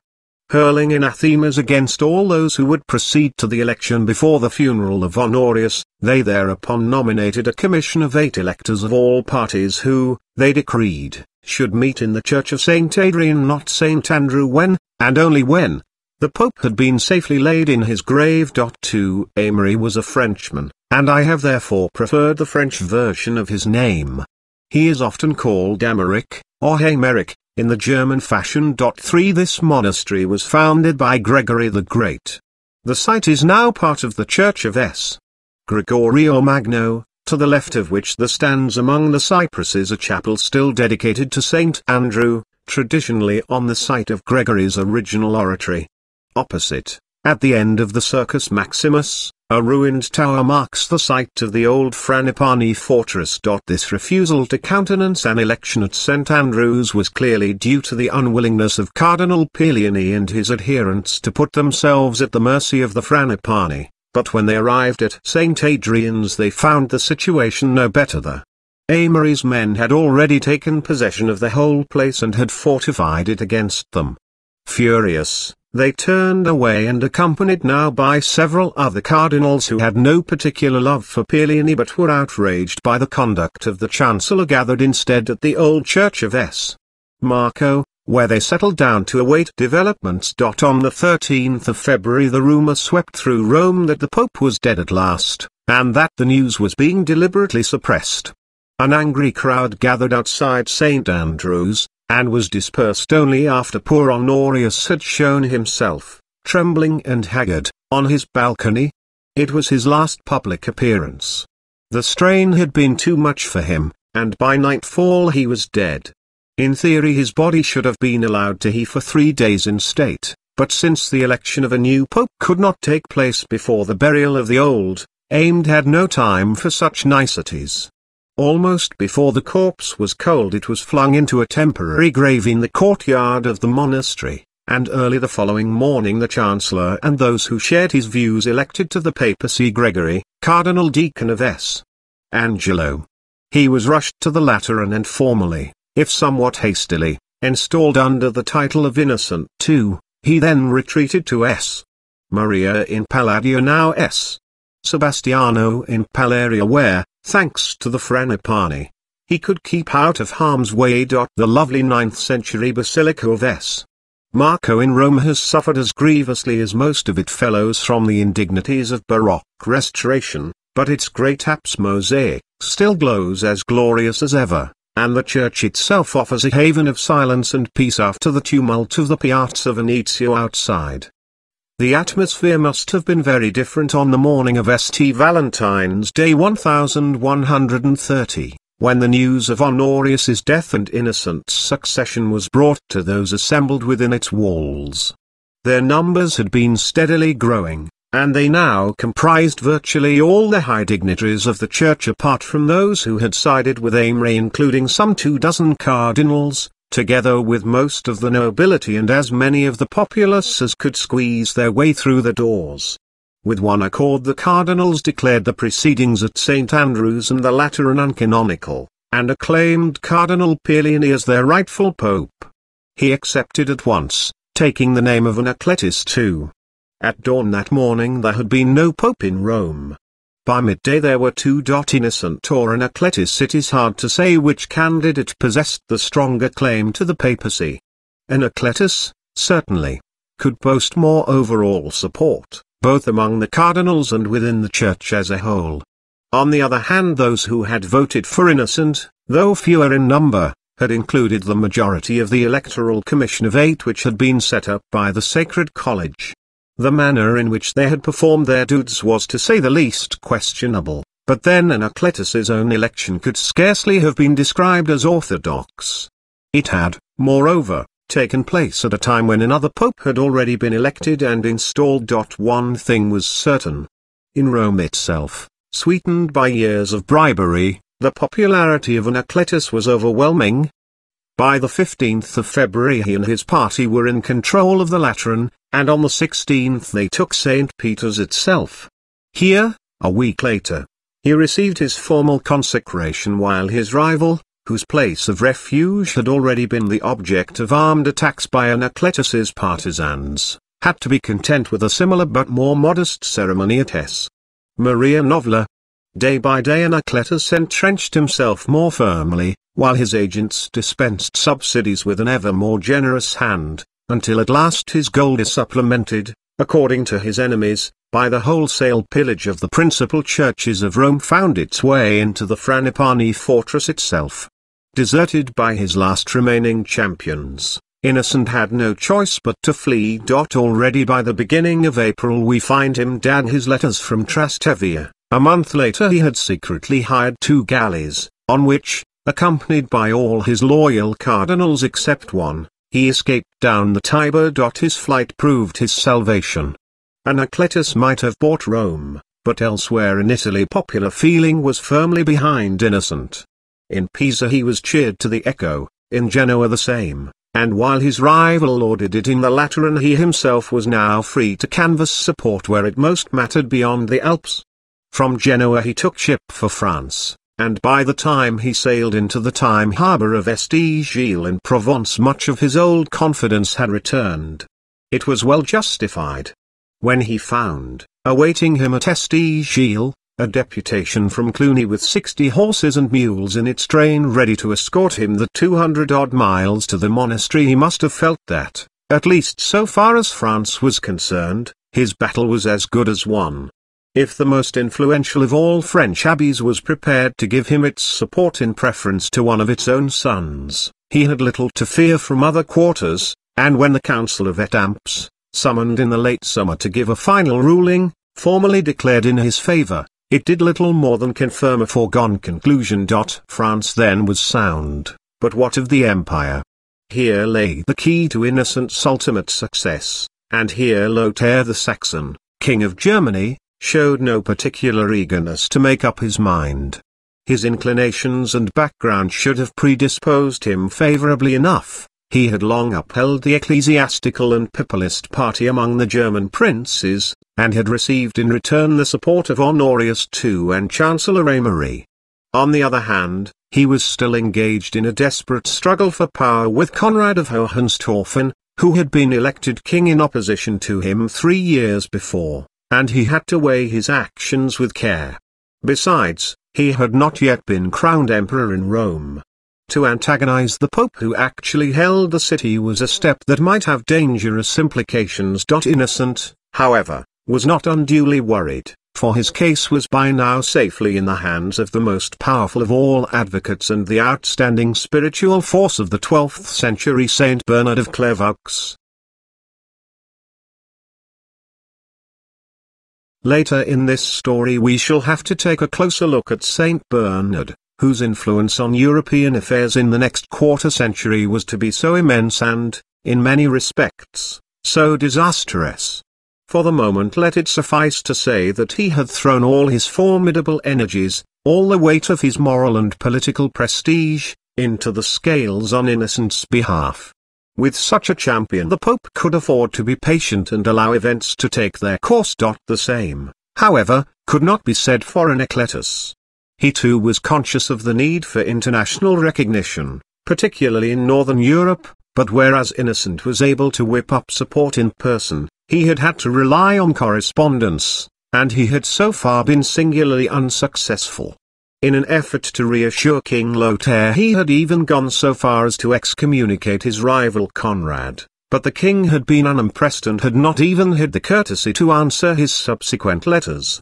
In France, too, his legates were snubbed, and now, as reports reached him of more and more declarations for Innocent, he began to grow seriously alarmed. The weight of the opposition was far greater than he had expected, and, more disturbing still, it was not only the ruling princes who appeared to favor his antagonist, but the Church itself. During the past 50 years, thanks largely to the Cluniac reforms and to the influence of Hildebrand, the Church had shaken off the shackles imposed on it by Roman aristocrats and German princelings, and had suddenly developed into a strong and cohesive international authority. Simultaneously the mushroom growth of the religious orders had given it a new efficiency and impetus. Cluny under Abbot Peter the Venerable, Primator under Norbert of Magdeburg, he who had persuaded Lothair to leave Anacletus's letters unanswered, Citeaux under Saint Bernard, all were vital, positive forces. All three were united in favor of Innocent, and they carried the body of the Church with them. And so Anacletus took the only course open to him. Like many another desperate pope in the past, he turned to the Normans. In September 1130, just about the time when the Council of Étampes was deciding in Innocent's favor, he left Rome via Benevento for Avellino, where Roger was waiting to receive him. The negotiations were soon completed. They may have been carefully prepared in advance. On the other hand, the main issues were simple enough and can have called for time discussion. The Duke of Apulia would give Anacletus his support. In return, he demanded one thing only: a royal crown. The request was prompted by something far deeper than personal vanity. Roger's task was to weld together all the Norman dominions of the south into one nation. The resulting state could be nothing less than a kingdom. To maintain the identities of three separate duchies would be to invite disintegration. Moreover, if he were not a king, how would he be able to treat on equal terms with the other rulers of Europe and the East? Domestic considerations pointed in the same direction. He must have a title that would set him above his senior vassals, the princes of Capua and Bari, one that would bind all his feudatories to him with a loyalty deeper than that which a mere duke could command. Briefly, he needed kingship not just for its own sake but for the sake of the mystique surrounding it. But the Pope remained and would remain his suzerain, and he knew that if he were to assume a crown without the papal blessing, his prestige, far from being enhanced, would be gravely endangered. Anacletus was sympathetic. If, as now seemed likely, the Duke of Apulia was to be his only ally, it was plainly desirable that his position should be strengthened to the utmost. And his claims were incontrovertible. There was no reason for delay. On the 27th of September, back at Benevento, he issued a bull granting to Roger and his heirs the crown of Sicily, Calabria and Apulia, comprising all those regions which the Dukes of Apulia had ever held of the Holy See, together with the Principality of Capua, the honour of Naples, a deliberately ambiguous phrase, since Naples, still technically independent and with vague Byzantine affiliations, was not the Pope's to endow and the assistance of the papal city of Benevento in time of war. The seat of the kingdom would be in Sicily, and the coronation ceremony might be performed by the Sicilian archbishops. In return Roger pledged his homage and fealty to Anacletus as pope, together with an annual tribute of 600 sephati, a sum equivalent to about 160 ounces of gold. It remained only for Roger to make similar dispositions with his own vassals. He was determined that no one should be able, now or in the future, to charge him with usurpation. Returning to Salerno, he therefore called another assembly, on an only slightly smaller scale than that which had met at Mel the previous year, SDLL, comprising all the senior and most trustworthy nobles and clerics and probably including representatives of the chief cities and towns. To them he submitted proposals for his elevation, which they unanimously accepted. It may have been a formality, but similar formalities had been traditional preliminaries to coronations in England, France and Germany for 2 centuries, and to Roger it was vital. However much his personal sympathies and upbringing might have inclined him towards the Byzantine concept of absolute rule, he knew that he could win the support of his Norman barons only by presenting them with an unexceptionable, legally constituted monarchy as it was understood in the West. Now that he had been acclaimed at Salerno, his legal and moral position was, he knew, as secure as he could possibly make it. He had the approval of both church and state, of his suzerain and of his vassals.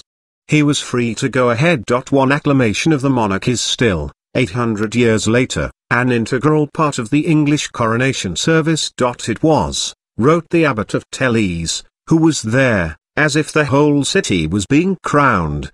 The streets were spread with carpets, the balconies and terraces were festooned in every colour. Palermo was thronged with the king's vassals, great and small, from Apulia and Calabria, all of whom had received a royal summons to the capital for the great day, each trying to outdo his rivals in the magnificence of his train and the splendour of his entourage, with wealthy merchants, who saw in this huge concourse possibilities of gain that might never be paralleled in their lifetime, with craftsmen and artisans, townsmen and peasants from every corner of the kingdom, drawn by curiosity and excitement and wonder, Italians, Germans, Normans, Greeks, Lombards, Spaniards, Saracens, all adding to the clamour and colour of what was already the most exotic and cosmopolitan city of Europe. Through such crowds as these, on Christmas Day 1130, King Roger II of Sicily rode to his coronation.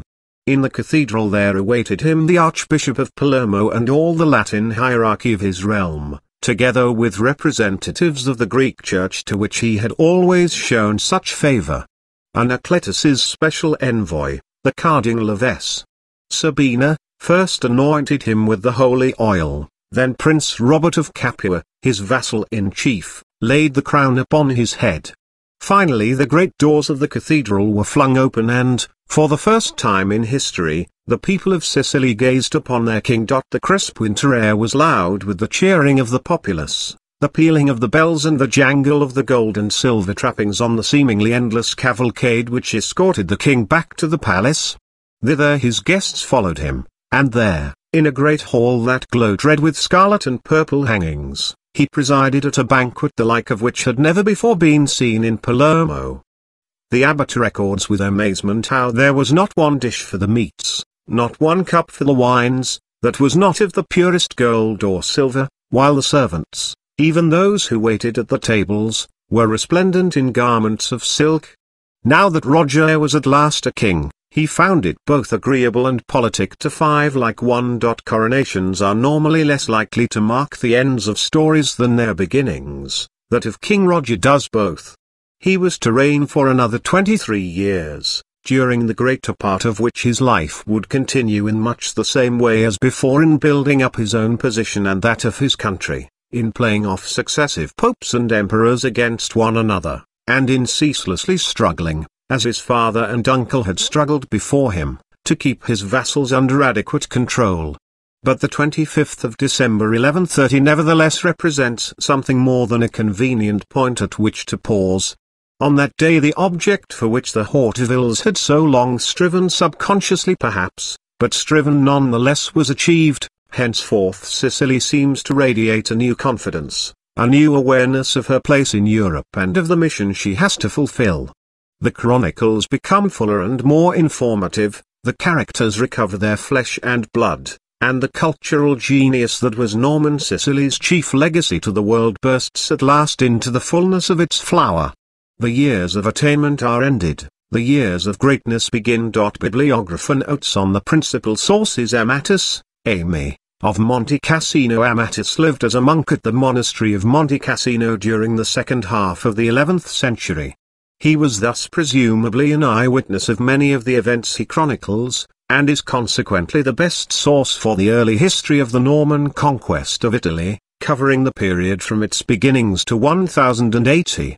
His main object is avowedly to tell of the glories of Robert Guiscard and Richard of Capua, but his facts seem to be generally accurate. The original Latin text of Amatus's work has been lost, but there exist at the Bibliothèque Nationale two early 14th century copies of a translation into an Italianate Old French.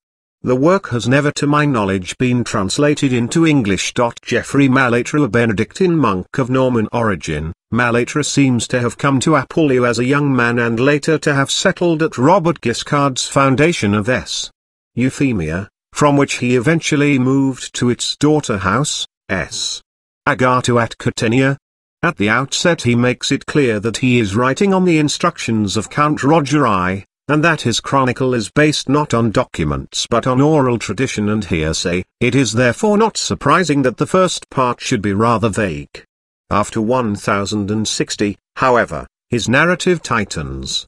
Apart from one longish digression about Robert Guiscard's Byzantine expedition, he is now dealing with Roger in Sicily to the exclusion of all else, and may well be recording on occasion the Count's own reminiscences. At any rate he is the best, indeed, practically the only source for Roger's Sicilian wars, and, in view of his semi-official standing, he is presumably fairly trustworthy.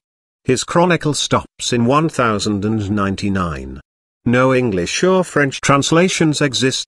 William of Apulia. William's epic poem was written at the instigation of Pope Urban II and is dedicated to Roger Borsa. It can be dated fairly accurately to the last few years of the 11th century, probably between 1095 and 1099. It tells the story from the beginning until the death of Robert Guiscard in 1085, and the return of Roger Borsa and the army to Italy. Unlike other pro-Norman chroniclers of the period, William was an Italian. Chalandon suggests that he came from Giovinazzo, which certainly seems to get more than its share of favorable mentions. Relying largely on local sources, he is particularly useful where events in Apulia are concerned. He is less good on Western Italy and Sicily. His work has two main themes: the providential succession of the Byzantines by the Normans, and the glorification of the House of Hauteville. There is a French translation by Marguerite Mathy, see below. Leo of Ostia. Leo Marsicanus came from a noble family of the Marsi and entered Monte Cassino in about 1061. 40 years later Pascal II created him Cardinal Bishop of Ostia. He was a personal friend of Abbot Desiderius, at whose request he wrote his chronicle of the monastery and to whom it is dedicated. Although the work was begun only after 1098, Leo's first draft takes no note of Amatus and is based on archives and oral traditions. Later, however, he seems to have come across his predecessor's work and rewrote much of his own in consequence, bringing his account up to the year 1075. It was subsequently continued by Peter the Deacon who, though he was to become librarian of the monastery and to play an important part in its affairs, proved an unscrupulous and untrustworthy chronicler. Chalandon, in a rare burst of feeling, speaks of his detestable reputation. Leo's own work, however, is well informed and of considerable value. There is no English or French translation. Folco of Benevento, member of one of the leading families of Benevento, a palace notary and scribe, Folco wrote a retrospective history of his own city and South Italy as a whole between 1102 and 1139. It is of interest not only for its own qualities. It is reliable, methodical, vivid, and contains much of which its author was an eyewitness, but also because it reflects the opinions of a Lombard patriot, for whom the Normans were little better than a bunch of uncivilized brigands. An Italian translation exists and is listed below. Alexander of Tellese, Alexander, abbot of the monastery of S. Salvatore near Tellese, wrote his chronicle at the request of the Countess Matilda, sister of Roger II. Though ostensibly a biography of Roger, the first part is sketchy in the extreme. We are told nothing about Adelaide's regency, and the account becomes interesting only from 1127, with the events leading up to the establishment of the Sicilian kingdom. From that point until 1136, when Alexander abruptly breaks off, he becomes a valuable source, though allowance must be made for his extreme tendentiousness. For him, Roger was divinely appointed to bring peace and order to the south, after meting out just punishment for earlier iniquities.